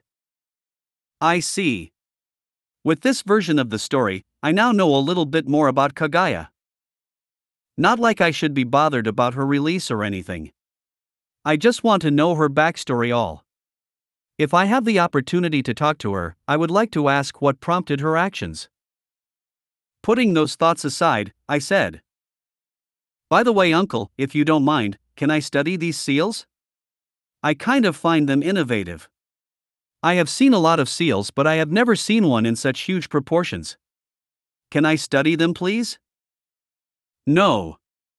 Any mistake in this will all crumble, and I am not ready for any disasters in my life. I have a family now, you know, he refused firmly. I kept on pleading for close to a whole hour. I even had to give him proofs that I am well learned regarding seals. I almost had to show him my dimension, but luckily, he reluctantly accepted under the condition that he will keep watch while I learn. I accepted happily. There is nothing to hide from him, and he is just taking precautionary measures. With that, my stay on the moon began. //////. I decided on the OC I would make his wife. I had the idea of making the female OC Hinami the founder of Earth's Hyuga clan, while Hokuki is the founder of the Moon Otsutsuki branch. But now I am thinking of making her the MC's first wife and later on creating a story that will lead to the creation of the Hyuga clan. Chapter 40, Learning Seals. After my conversation with Hamura, I was shown to a room in the house by Hokuki. I wondered how it was possible to breathe comfortably up here on the moon. I may be an exception, as I don't think I will suffocate even if I am under the sea, but apart from Hamura, every other person up here on the moon should not be able to breathe normally. I decided to ask Hokuki, as he is the only male age mate up here and will be living with me for the foreseeable future. Pardon me for asking, but how is it possible for you all to breathe up here on the moon where there is no air? I asked politely. Hokuki looked strangely at me for some seconds before a look of realization struck him. He chuckled and said, "You don't need to speak politely with me. We're cousins, so just talk to me normally. As for how we can breathe here, it's simple. It's all about the seals. I don't know much about seals as I haven't been interested in them for some time now, but from what my father told me, this area is similar to an open dimension. I don't know what a dimension is, but from what father explained, it's a piece of land cut from space or something like that. In this space, father controls the rules here and can decide what exists here and what cannot." From his explanation, I understood what was going on. This moon is not a natural moon from what I can remember from the anime. When Kagaya arrived, this planet didn't have a moon. It was after the battle with Kagaya that the moon was created due to the great catastrophic devastation that was created as a result of her seal. The seal later became the moon. Since the moon is artificial, and Kagaya is sealed inside, the moon would have a dimension inside, and if it is a dimensional seal, then it is safe to assume that both Hagoromo and Hamura have some knowledge in regards to dimensional creation. What am I even thinking? Of course, they do. Hamura could create a portal to the moon and also create a subspace in between. Now that you mention it, I seem to have understood what is going on now, I said. Good. You mentioned that you wish to study the seal father placed here. Am I to assume you're well versed in sealing techniques? Hokuki asked. Yeah, I can say that after father and uncle, I am the best in sealing out there, I said proudly. I am not sure there is any other person who knows what sealing is, though, he muttered under his breath, but I heard it loud and clear. He is right, though, apart from Hagoromo, Hamura, and we the second generation, no other person on this planet has come in contact with seals. Not to undermine myself, but I am currently capable of performing any seal with a mere thought. As far as I have an idea of what I want to create, its cause, and the effects I want, I can't create a seal with natural energy. After making some small talk, we arrived at the room I will be staying in for some time. After excusing himself, Hokuki left the room. The room didn't lack anything I will be needing for my stay here. Bed, table, and chair. I suddenly miss my dimension. Although there is an artificial source of light here, it still isn't bright enough. Not that it matters. I am not here to get overly comfortable after all. I came here with a purpose after all, and I don't particularly need light to see, so no harm done. I settled in soon after. The next day, I informed Hamura that I will be going to study the seals around this place, and we left together. He was really serious about this supervision stuff. On the first day, he took me to the main area of the seal and just stood aside. I don't know what his plan was, and I also didn't care. With my spiritual sense, I started inspecting the seals. The seal used here should be similar to my newly discovered method of sealing. Using natural energy, I think Hagoromo and Hamura simply came up with the idea during their battle. From what I am seeing from this seal, I think there are 2 or so major concepts in play here. This seal is a combination of both gravity, magnetic field, and space. To be explained scientifically, it is like the formation of a black hole, but unlike a naturally formed black hole, this one is controlled. Black holes are formed when stars explode in on themselves. And what causes this is when the force binding the said star is weakened, and the only thing that sustains the binding force of any planet is the magnetic field of said planet. It can be assumed that the ground is the positive force while the sky is the negative force, and that leads to the creation of gravity. The stronger the magnetic field of a planet, the stronger its gravity. This seal works with the same principle. It is as if a very minute dimension was created to house Kagaya, and then a black hole is created inside the dimension, constantly pulling in any physical objects towards it. The land, mountains, and hills that were in the former land of that and land of this became what sealed Kagaya shut. And like any large body that also possesses its magnetic field, it floated out of this planet and suspended itself where it is most comfortable. It looks like the yin and yang paths needed to seal Kagaya that Hagoromo gave Naruto and Sasuke were merely the command buttons needed to activate an already given sequence. This is an ingenious way of sealing. Even I, with all my knowledge, never thought of this, but Hagoromo and Hamura came up with this mid-battle. I must say, they have earned my respect once again. After studying that seal, I also noticed that the seal wasn't foolproof. Chakra still leaks out from the seal, and according to knowledge, when Madara will awaken the Rinnegan, he will be able to summon the Ten Tails husk. I pointed this out to Hamura. Uncle, I have analyzed the seal completely and found out that it isn't completely sealed shut. Is this intentional? What? You've analyzed the seal? It's barely been 3 hours, how did you do it, Shun? Hamura asked in astonishment. What? 3 hours? How did time pass so quickly?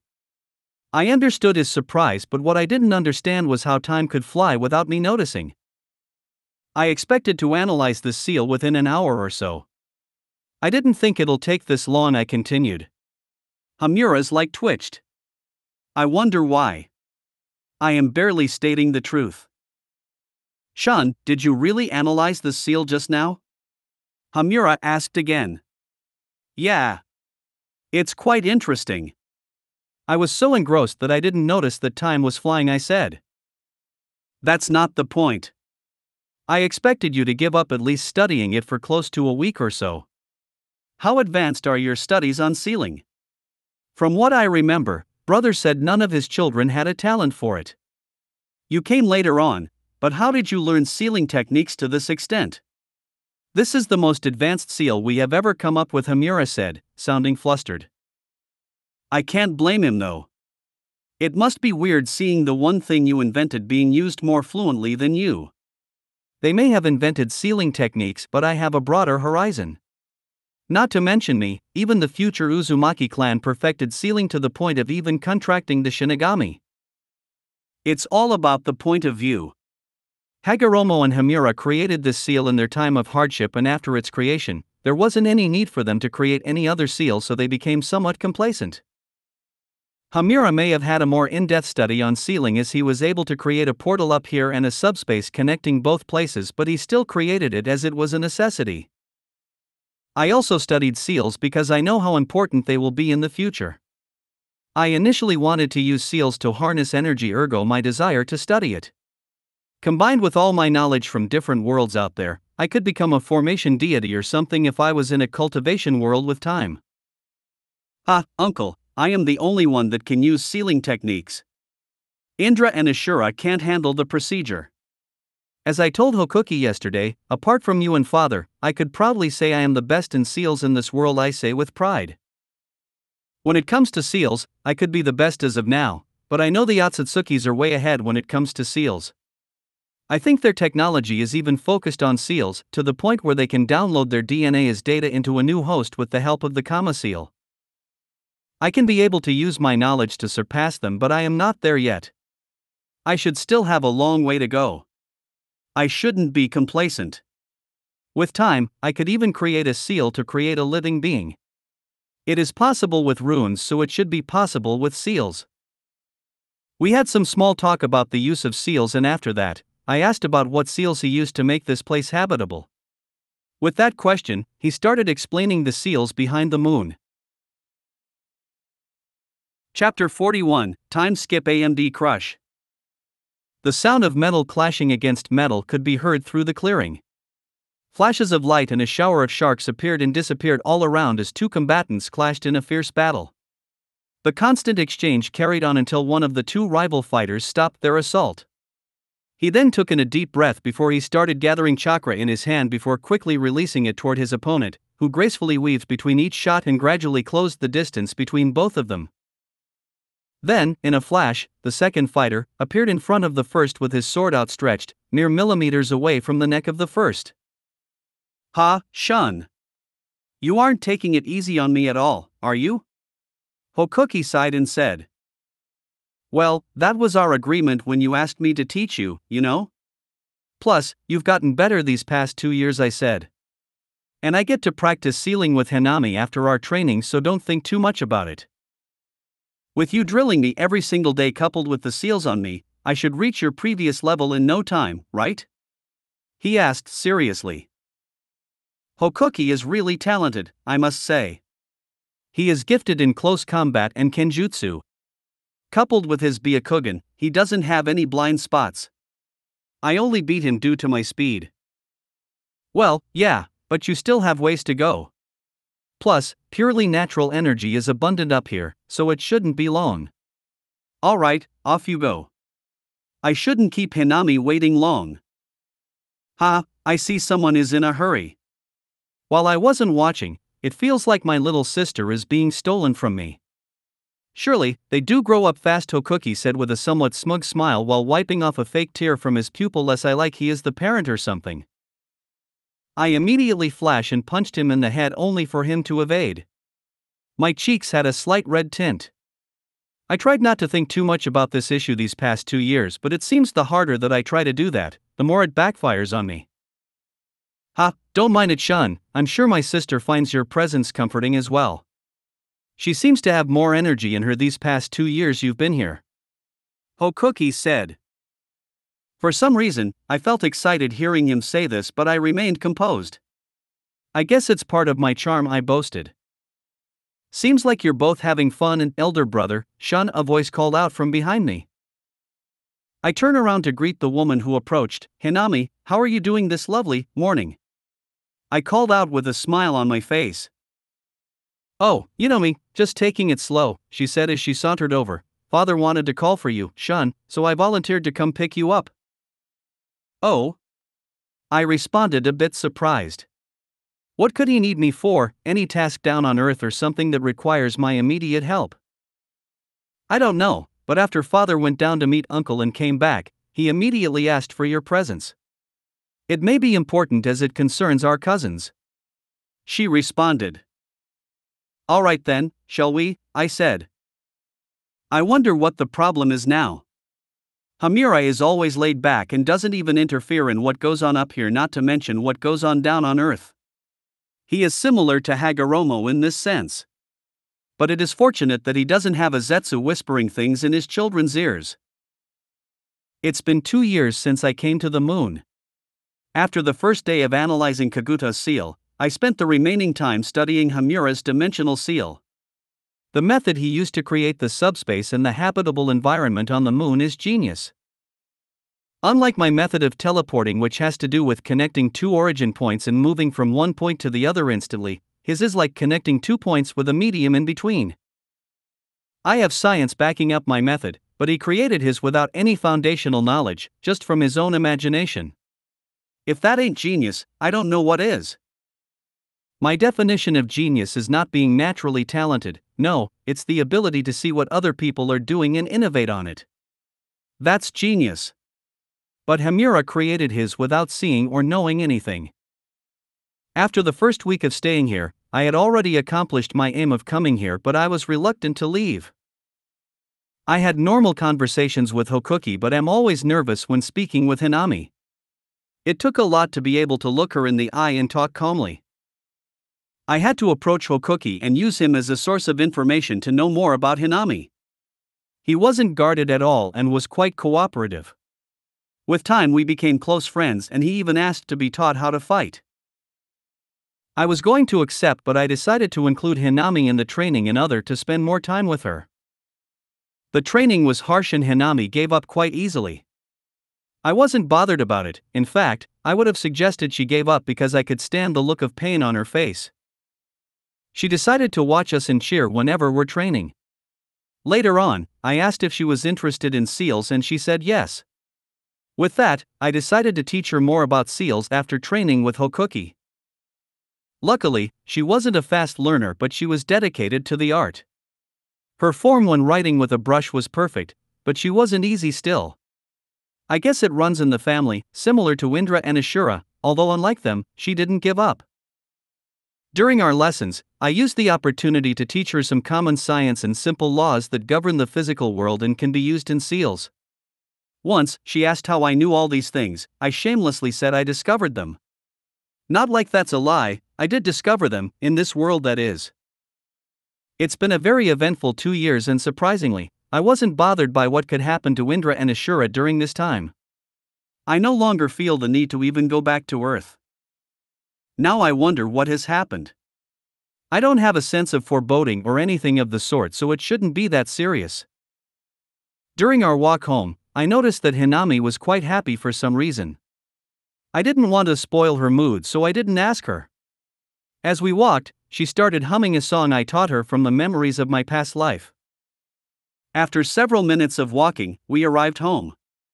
I noticed something different from before. There seems to be an abundance of natural energy for some reason. I noticed Hamura and went toward him. Uncle, I heard you were looking for me. Ah, Shun, you won't believe what happened, he said excitedly. Now that wasn't what I was expecting. I was honestly expecting something about Ashura and Indra, but I kept silent and let him continue. It worked, I managed to create the thing you said. It's done, it took me a long time to create it, but I did it. It's finally done, he continued. What is? I asked. Remember when you said to me to create that thing, Hamura explained. The greenhouse thing. I finally managed to do it. It took me a while, but after consulting my brother and little Ashura, I managed to come up with a hypothesis and it works. Now there can be vegetation up here, though it wouldn't cover a large area, he finished. Oh? Did you manage to do it already? Didn't you say that it would be naturally impossible to complete within a few years? How come you've done it already? I was genuinely curious. I could have done it as I am now within a few weeks. I bet I could even create vegetation on a dead planet if I put in an effort. Well, at first I thought it couldn't be done in a few years, but I remember you saying something about Ashura's wood release, so I went down to consult both brother and Ashura. Previously I could also manipulate my chakra to create some trees, but they die in seconds, so I went to study how trees naturally grow, and I've finally done it, Hamura explained excitedly. I did mention that trees are important to life, and without the special air that comes out from trees, the place wouldn't be conducive for a normal human to live. I offhandedly explained what a greenhouse is and said that it would be nice if it was here. Hamura took it upon himself to make it happen. After all, everything I have said has been proven to be true when it comes to science stuff. He explained that he noticed that trees secrete special energy and receive special energy from the sun and the earth. He then created a seal that could gather the said energy and infuse them in an area where the trees would grow. In short, he created a special seal that could draw in sunlight energy and also the natural energy generated from the ground. The reason he called me was for me to check the work. I felt kind of pissed off. He could have picked a better time, but he just had to pick the period I have to spend time with Hinami. He should be grateful he is my uncle, if not. After inspecting it, I notice a few flaws, such as there is no cycle. It was merely one-way traffic for the energy coming in and no energy is being released. After a few tweaks here and there, it was complete. In a few months, the moon will give birth to its first ever man-made natural tree. I don't know a better name to give it. Maybe future generations will give it a better name. //////. And Hamura's Tensigan does not have a wood release, it's a golem-like creature. Chapter 42, Confession. The revised seal I created was able to draw in the required energy to ensure the life of any tree is conserved, though specified trees would need specific soil composition. I will leave that to Hamura to figure out. While we were working, the whole family came together to watch, as this was a groundbreaking project. Not long after, the whole thing was set up. The only thing remaining was finding the specific plant life that can survive in this environment, and a water source. Those can be handled by Hamura. It shouldn't be that difficult. Well, congratulations on the successful completion of the first ever greenhouse, Uncle, I say. This isn't only my effort, Shun. Tu had a hand to play in it as well, Hamura said modestly. No need for that, Uncle, I only brought up the idea and you made it possible. You should be proud, I retorted. And you perfected it too, Hamura said. If you say so, Uncle, but you be aware that plants still need water to grow, so don't forget to work on that, I said, diverting the topic slightly. I am fully aware of that. It shouldn't be that difficult to create and implement. So does this mean we can have our own plantations up here now? An excited voice said from the side. Hanami was quite excited about the prospect of having trees on the moon. I found she likes spending her time in the fields whenever we go down to Earth. Well, yes, but there are a few things left to perfect.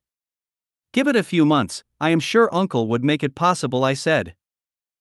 Why do you sound like you won't be around for that?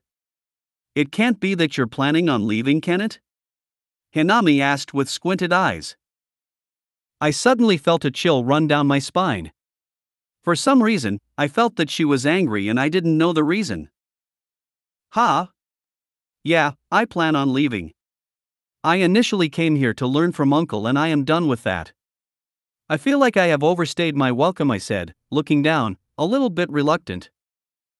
Looking up at her again, I smiled and said, why? Could it be you'll miss me? The penetrating look she gave me was instantly erased as her face lit up and flushed, becoming entirely bright pink. It was weird and beautiful at the same time, considering how pale she was. It was a novel experience for me. All could think of at that moment was that she was incredibly cute. Wah. What do you mean? Hinami panicked there a little bit before turning around and running out from there with her face in her hands. What exactly is happening right now? I yelled, holding my hands out as if to somehow stop her like I was Nagato. Real smooth there, Shun Hokuki said from the side with slight annoyance in his tone.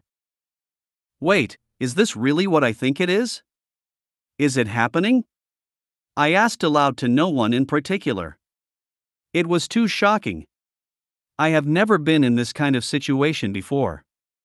I usually know what people around me are feeling at any given time as far as I want to know, but this is new. I had zero clue Hinami might develop a romantic interest in me. I have been with her for 2 whole years.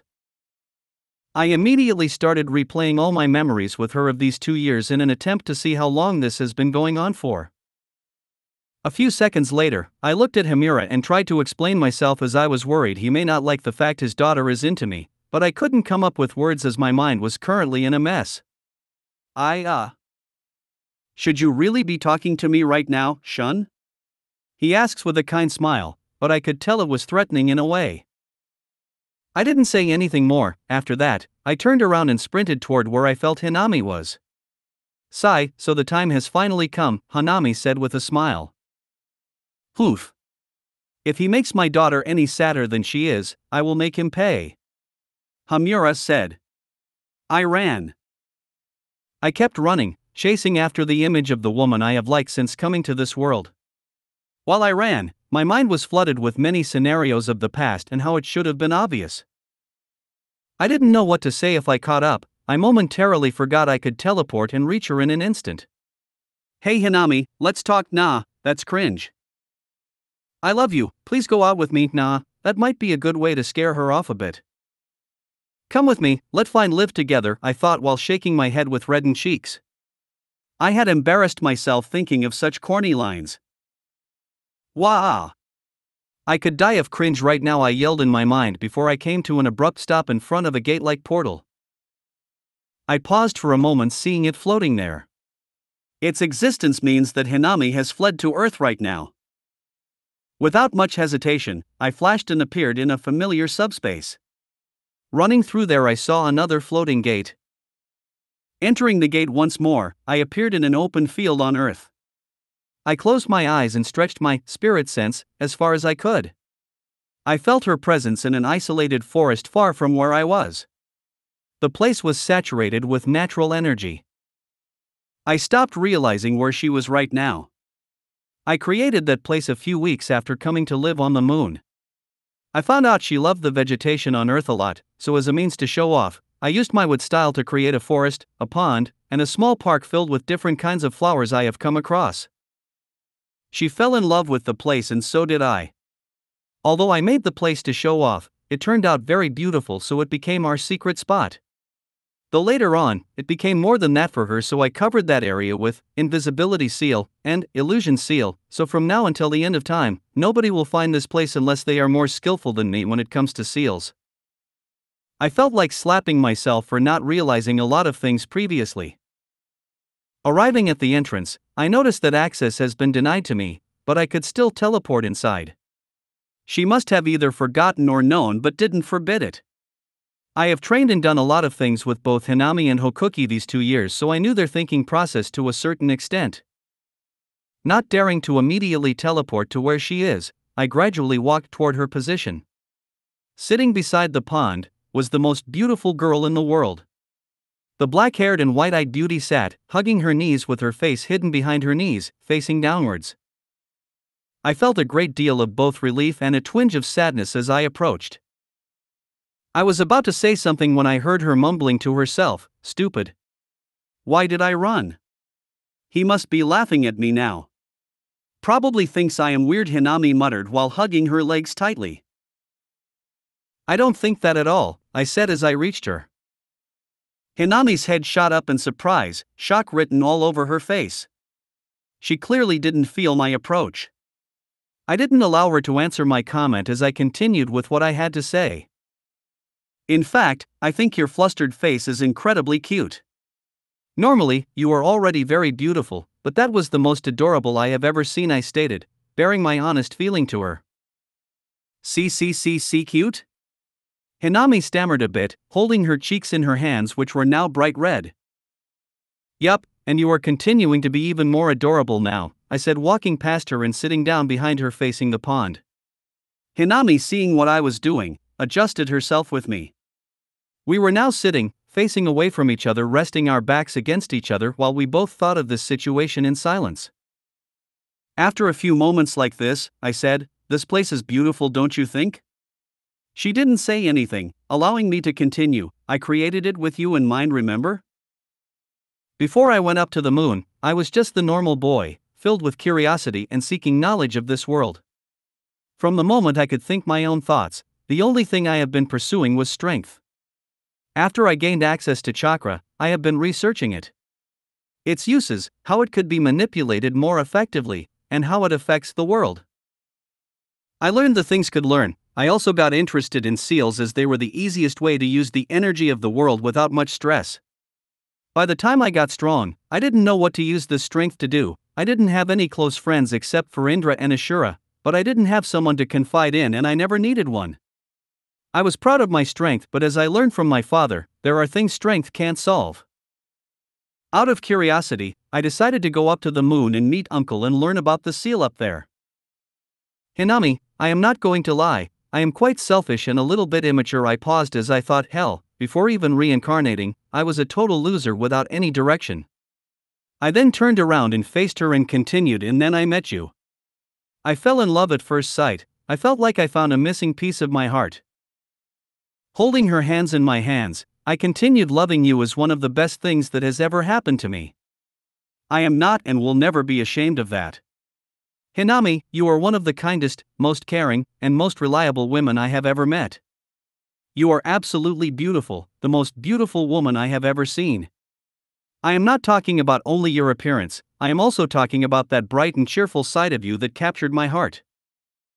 I paused for a moment to allow my words to sink in before I continue, and no one, not even herself, is allowed to call the woman I love weird. Do you understand me? I said seriously. Hinami was completely flabbergasted by my speech but was still blushing, regardless of how cringy my words were. I want you to apologize, say sorry to yourself, I commanded. Hinami chuckled to herself while covering her mouth with her cupped hands. Seeing that put my heart at ease and I unconsciously smiled. Her mood had lightened after that and she decided to play along. All right then. Good, then repeat after me, I commanded lightheartedly. I am sorry, Hinami, for calling you weird. I am sorry, Hinami, for calling you here weird, she repeated with a cheerful smile on her face. I will never do it again. I will never do it again. Hinami is a beautiful angel. Hinami is a beautiful angel. And Shun loves her. And Shun LL loves her, she repeated hesitantly. A mischievous glint passed through my mind as I said. Hinami wants some loving, I said with a confident look and a slight blush on my face. And Hinami one no D deserves some loving. Hinami hesitated slightly but repeated it with a deep blush, changing me quite slightly, and gaining confidence out of nowhere. Well, if you say so, we embraced each other tightly as I went for a kiss. As our lips met for the kiss, a deep shock passed through our bodies, temporarily stunning both of us before we continued on our deep makeout session. The two of us began to melt into each other's embrace as we let our minds go blank for a moment, as we let our tongues wrestle, neither gaining domination over the other. After what felt like a long time, we separated to catch our breath. Not me though, just Hinami. I felt she needed to catch her breath for a while. I could go on for hours without stopping if possible. Both our faces were burning bright red with embarrassment. We have fallen over during the course of the makeout with Hinami lying on the soft grass underneath me. Gee good, now that we have done this far, too better not back out on me. We are partners from now on, I said a bit shyly. I wasn't professional when it comes to things like these. Hinami smiled while putting her hands behind my head and hanging low in my neck, looking into my eyes she said. Right back at you. Third POV. You think we should stop watching now, father? Hokuki said while looking at a screen on a water-like surface with a blush on his cheeks. Yeah. That's a little bit intense, Hinami said from the side. Good for them. But that bastard Shun. How dare he assault my daughter in my face? I will need to teach him a lesson, Hamura said angrily while looking at the screen intensely. One could see that there was a smile on his face, although his eyes told a different story. Dear, you do know you are the one spying on them, right? Hinami said with a smile on her lips. She is already old enough to make her decisions, don't you think? She continued with a chilly aura around her. Humph, even then, how could he do that to my Himani? Hamura said and mumbled. Hokuki stood at the side and looked at all these with a smile on his face. One could tell he was really happy with the current development. / Longest chapter yet. I don't know how y'all will like the romance stuff that went on in this chapter, but I tried my best. Victory hand. Chapter 43, Leaving. You two look like you had fun, Hokuki said smugly as Hinami and I walked back in through the portal leading to Earth. Hinami started becoming flustered by the comment, before turning her head away with slightly red cheeks. I simply scratched the back of my hair, running my fingers through my now very messed up hair with a slight blush on my face. Well, let's just say today was a very good day and leave it at that, I said with a large smile and laughed awkwardly. Hinami gave me a nudge with her elbow to shut me up while Hanami was smiling gracefully. Isn't that nice, Hinami? You've finally grown up. Congrats, Hamura muttered under his breath. For some reason, he doesn't seem like his usual self. After heckling for a while, I noticed that Hinami was now coming out of her shyness and being less bashful about our relationship and was now speaking normally again despite the minute teasing from time to time. I suddenly had a mischievous idea and a wide grin appeared on my face. Hokuki, noticing my smile, had an idea of the foolish thing I was about to do and gave a similar grin. I snuck up behind Hinami while she was talking with her mother and had her back toward me. I quickly put my hands around her and pulled her into my embrace. I could so easily as she was smaller than me and especially as she was caught off guard. Ah, Shun, quite it. Everyone is looking at us, Hinami pleaded and then whispered, we can do this more later. Unfortunately, she seemed to have forgotten that everyone here was enhanced in one way or another and had superior senses and heard her clearly. Oh ho! Hanami was the first to comment, so you are so much more passionate with Shun behind closed doors, huh? Hinami was making cute noises while burying her head in my chest for a moment before I quickly spun her around, kind of showing her off. Putting her down and holding her firmly so that she wouldn't run away, I said, everyone, I would like to ask for Hinami's hand in marriage, trying to ooze as much confidence as possible. Why you? You idiot! Hinami elbowed me in my stomach hard, which hurt for some unknown reason, and ran away. I keeled over and spat out a mouthful of blood. Saliva. Worth it, and lay on the ground. Are you sure you want to leave? There are still a lot of things that will need your attention up here, you know? Hamura asked as the entire family stood in front of the portal that will take me down to Earth. I am sure. I need to see places. I don't feel comfortable staying here, knowing that there are still places I haven't seen yet. As for things that need my attention, Hokuki is plenty strong already, he just needs to find the element that suits him more and then create his forms.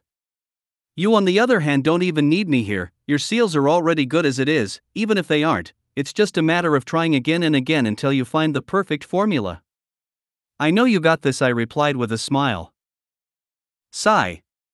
You know too much already, it makes me feel old now, Hamura said. But you are old already, old man, I said with a chuckle. We all laughed at that and I joined them. I then realized Hokuki held out his hands to me. I looked at it for a moment before smiling and shaking it. We look each other in the eye while wishing each other well and promising to meet again with our eyes, or at least that's what I thought we were doing. Well, anyway, I am sure you and Hinami couldn't get all lovey-dovey while inside the house. Gotta have time for yourselves, right? He teased. Brother, Hinami shouted in a complaint from behind me. Hokuki grinned before releasing my hands.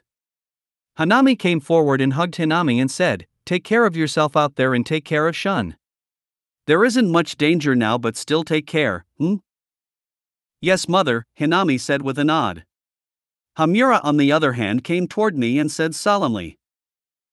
Look, Shun, you better take care of my daughter, I know you want to see new things and she wants to follow you, but still, be careful, don't harm her in any way, you got it? Yes, uncle, I would never harm her, I said with determination. It's been roughly a month since I asked Hinami out and basically proposed in front of the entire family. Unlike in my previous world, some customs are not yet in effect here, so even when I did it like that, it was still okay. After a while of giving our farewells and exchanging advice and stuff, I left together with Hinami. When the heat of the confession cooled off, she approached me and asked if I was still leaving, and I told her I would, but I would spend more time with her and can even visit her anytime. All she had to do was put her chakra in a seal I gave her and I would appear instantly.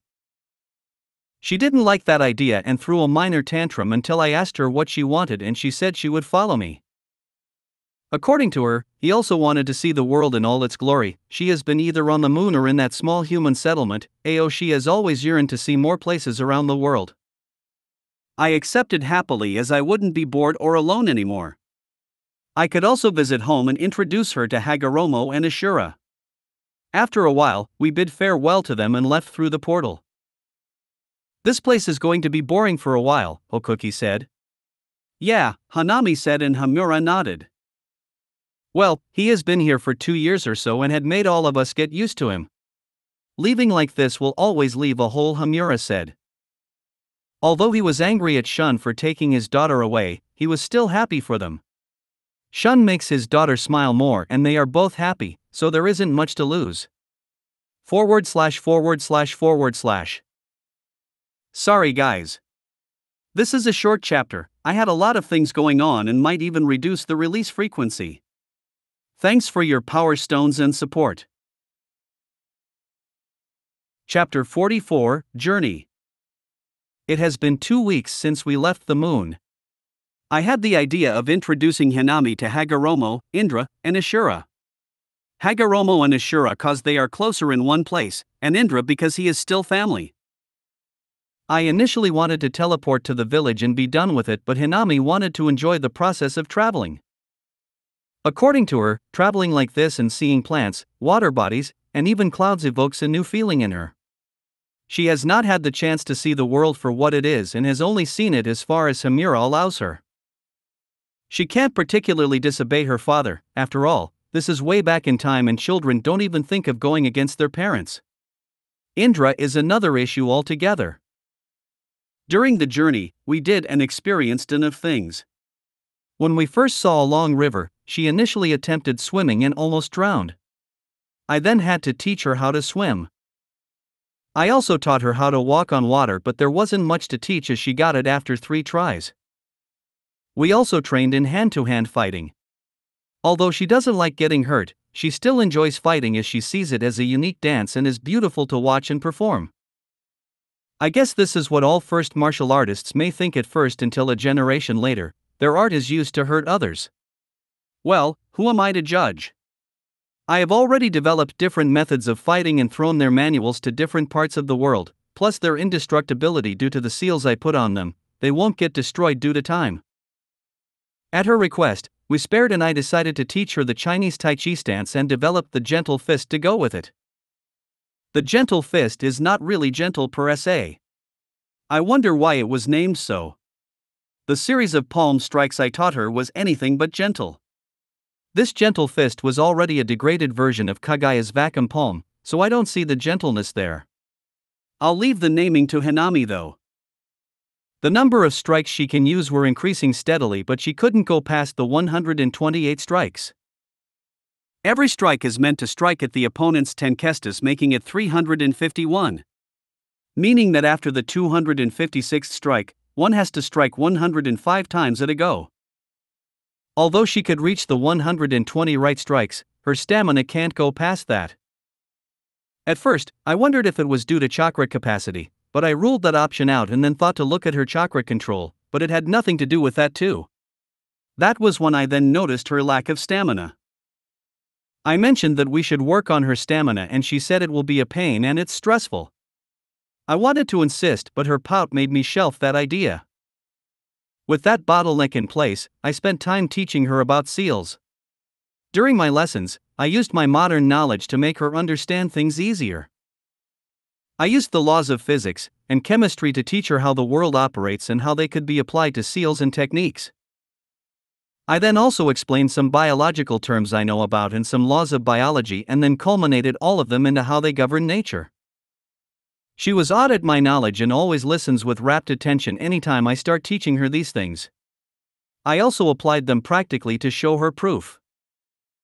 I used my gravity manipulation to show her how normal gravity works and how to counteract it and also use it to our advantage. I also showed her how space manipulation and gravity manipulation could be misjudged as the same and how to use one to counter the other. Truthfully, I don't see how this knowledge will help her during this time, but I still decided to teach her. My policy has always been to have something and not need it than to need something and not have it. Whenever we are not talking about fighting techniques, seals, or laws, I use that time to teach her some psychological bullshits I have read or watched from novels or anime. I know for a fact that humans are born inherently good, but the environment they grow in dictates how they grow up. So with that in mind, I didn't push any idea that I haven't verified yet. I also talked more in depth about the principles behind cultivation and how helpful they can be. I wanted to find a way to make her immortal like me now. I don't know about the future, but as of now, I wouldn't want to lose her. A month later, we came across the village I was in close to 4 years ago. The village was still looking as prosperous as I left the place, but I noticed some minor changes. Though I didn't enter, my spiritual sense captured what was going on there. The sight brought a little smile to my face.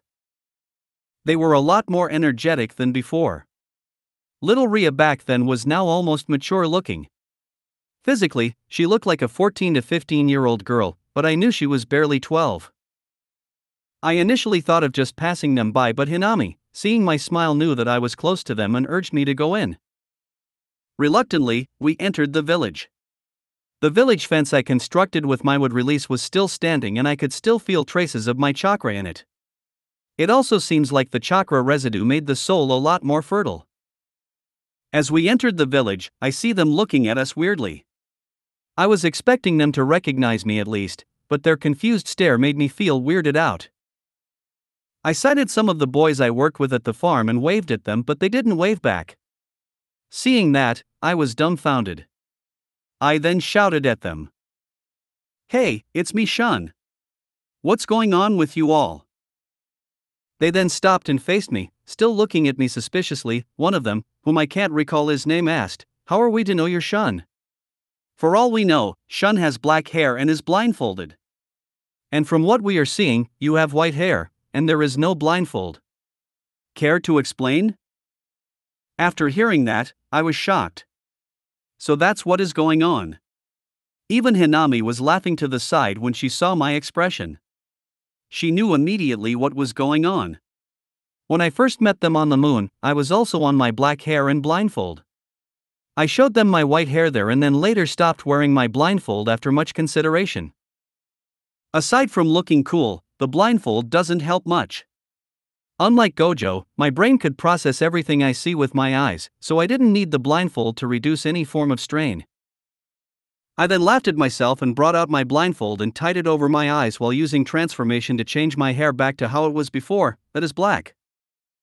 So, what do you think now? Huh? I asked with a cheeky smile I developed over the 2 years on the moon. Oh? So you really are Shun? It has been a long time, man. What have you been up to all these years? One of them asked. Well, you know, I've been here and there, I answered. That isn't a place and to know it, the boy laughed. By then the suspicion around me has already been removed slightly. I say slightly cause some were still looking at me suspiciously. One of them was a girl that looked 14 to 15 years of age. Yeah, you guessed right, it was Rhea. Looking in her direction, I said, "Aren't you going to greet your big brother, little Rhea?" Hearing me and seeing me look in her direction, she scoffed and said, "Humph, you're not my big brother. If you are big brother, prove it." Saying that, she brought out the communication token I made and gave her and showed me. She then said, "Big brother should have this type of token. Show it to me and I'll believe you." I was shocked and felt a little guilty seeing the token because honestly speaking, I have never once spoken to her on that communication token. Perhaps I didn't hold much feeling at the time and thought of them all as characters or something. Taking off my blindfold once more, I look at Rhea with my eyes this time and using my chakra sense, I could see and sense many emotions in her eyes. I could feel her sadness, hope, anger, and even betrayal. I knew why she would feel all these emotions and I felt even more guilty. It's been close to 3 years now since I gave her that communication token and promised to speak with her often. But not only did I not talk with her, I even forgot about her for a good while. I knew that should have misplaced that token, she wouldn't believe it no matter what. She was likely clinging to this token as a last emotional attachment to me. Without that, she won't have anything to remember me by. Looking into my spatial ring with my spirit sense, I found the token at the edge of the space there, meaning that I likely placed it there to be forgotten. With a sad sigh, O brought out the token and showed it to Ria. Seeing the token, she started crying, and seemingly wanting to be sure that I wasn't deceiving her, she poured her chakra into the token like I taught her and said, "Big brother Shun," her voice almost breaking. Everyone around us heard the voice from my token, but I still poured chakra inside and replied, "Hello little Ria." Hearing my voice from her token, she ran up to me and hugged me while crying. Chapter 45, Reunions. Big brother Ria hugged me while crying profusely. Her hands clung to me as I thought I would disappear the very next instant or leave her again. At that moment, I could feel various emotions washing off of her, but the most prominent ones were relief and happiness. "I am back, little Ria," I said with a sad smile. Although the current Ria was already tall enough to be called a young lady, she was still a little girl in my eyes. Hinami noticed the atmosphere was silent and was looking at me like I did something very bad. I couldn't get a read on what she was feeling, but I could see she felt sad for the girl even though she doesn't know the full story. Thinking about this, I felt even more disappointed in myself. I didn't even tell Hinami about this place or Ria at all. That goes to show how I treated this place as irrelevant subconsciously. The villagers on the other hand stopped everything they were doing and looked at us, mostly Ria though with comforting eyes, while some looked at me with clear hostility. I knew their hostility was because of hurting Ria, but I could feel a different one. Was it jealousy? It seems like someone is misunderstanding our hug as a show of deep affection. Not like I care though. If anyone tries harming Ria, I'ma let them feel some pain. I used my chakra to soothe Ria and make her calm down. After a while, she finally controlled herself, though she still hugged me tightly. I had to pet her out of myself and let her hold my hands as consolation. With that done, I then waved at the villagers once more and said, "Sorry for the trouble, guys. Shun, you made our village sunshine cry. You think it's easy to let go with just a sorry? Yeah, do you know how much little Ria has missed you? She even goes outside the village sometimes and talks to that thing you gave her. You have to apologize properly and make it up to her or else." The villagers came out of their stupor and began clamoring that I gave Ria a proper apology. I could feel they were angry with me and also relieved that Ria wouldn't have to feel lonely as before. I also noticed that they weren't really angry. For sure. It was my mistake. I will take of her. Well, looking toward Ria and bending down to reach her height, I said, "Little Ria, don't worry, I won't ask for forgiveness now, so how about I spend some time here with you? Later, I will ask you to forgive me." Ria nodded at the suggestion cutely, her eyes still puffy from crying earlier. With that, the villagers seemed to have mellowed down and they all had happy smiles on their faces. "So how have you lot been? It's been like 3 years since I last saw you guys," I asked, changing the topic. Well, we've been doing well. Our lands seem to have more yield than before after you left. Yeah, there was even less spoiled produce.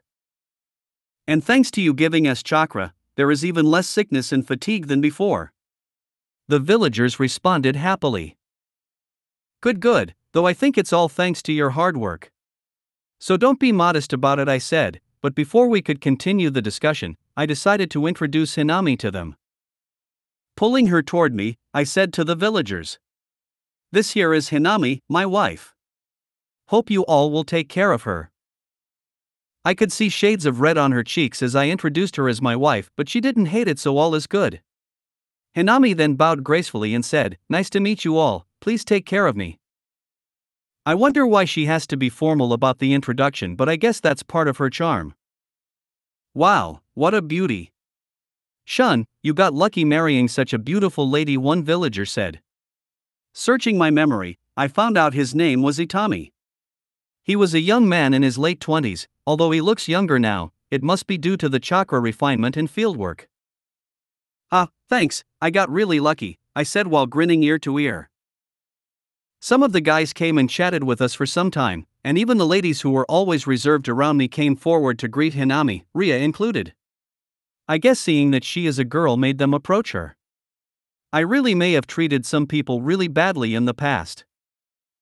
After some time chatting and getting to know ourselves better, I excused myself, and together with Hinami and Ria, we went towards the center of the village where Nanami lives. She is the oldest person in this village and the village chief, so to say, so I got to greet her at the very least.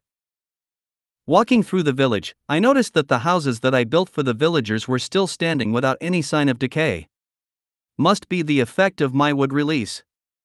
If care is not taken, this village might really give birth to a proper shinobi clan in a few years. Though I wouldn't like to see that, time can change a lot of things. Not long after we reached Nanami's house, I could feel another chakra signature inside the house. That must be you. Knocking slightly on the door, I heard, "Who is it?" Ria beat me to it as she shouted excitedly, "Grandma, open up, big brother Shun came back." I heard some noises before someone opened the door and it was you. Yo, I greeted with my left hand raised, anime style. You looked at me with a shocked expression before it turned into a smile.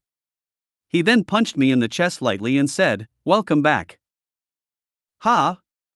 Is that you, Shun?" I heard an aged voice from behind you, and from his back came Nanami. She didn't look as old as she was on my first trip here. She looked like someone in her late 50s, unlike the aged grandma that looked close to the grave the last time I came here. She looked at me suspiciously. Maybe she felt I was insulting her. I hope not. I felt someone was cursing me just now, she muttered under her breath, but I still heard it loud and clear. "Ah, Grandma, it's been some time since we last met. Good to see you're still as healthy as ever," I said with a laugh to shift her attention. "Ah, yes, Shun. Wait, were you hoping I would be in bad health or something?" "What? No, far from that. I am pleased to see you still looking healthy and, as ever," I said. Damn. This woman wasn't like this the last time I was here. Could it be due to regaining a little bit of her youth and then her hormones, whatever they are now becoming active? Good for you then. Come in and make yourself comfortable. So you finally decided to come back. How have you been? She asked while directing us inside the house. Well, I've been here and there. I continued my journey after leaving here and have been going places, I said, not specifying anything. At least you decided to come back. Little Ria was really sad, you know, she said. Yes, I know, and I plan on making it up to her, I said, and then introduced Hinami to her, and this here is Hinami, my wife. Oh, what a beautiful young lady, I guess you two do compliment each other, she said. Thanks for the praise, old lady, we do really compliment each other, I said with a laugh. How have you been these past few years? No problems whatsoever, I hope? I asked. Oh, all has been well. The things you taught us have been useful. She then went on to tell me how they have used their chakra to improvise in many aspects, both in what I have taught them previously and what they discovered themselves. One thing I noticed is that although they apply chakra in almost everything they do, like applying it on their arms and legs when working, no one has discovered how to use ninjutsu. After some time spent catching up, she excused herself, leaving us with you to talk as we were in the same age grade. You now has an athletic build that would put most sportsmen to shame. Although he should be the same age as me, which is 19, he looks like someone in his early 20s. Their hard work really does pay off. I am looking forward to what their future would be like. Sometime later, we left the house and headed toward the area I built my house the last time I was here, and surprisingly, the house still remained intact, not even weeds around it or dust inside it. I guess someone took care of it for me while I was home. I wonder who that might be, I mumbled inaudibly but still loud enough for Hinami and Ria to hear. I then sensed Ria's emotion fluctuating from its former happiness to pride and then back again. She must have been taking care of the house these past years. Sigh, What a bad brother I was, huh? I then used my free hand to pat her head while swearing to myself internally that I would try my possible best to make up for the lost time and also make her as happy as possible.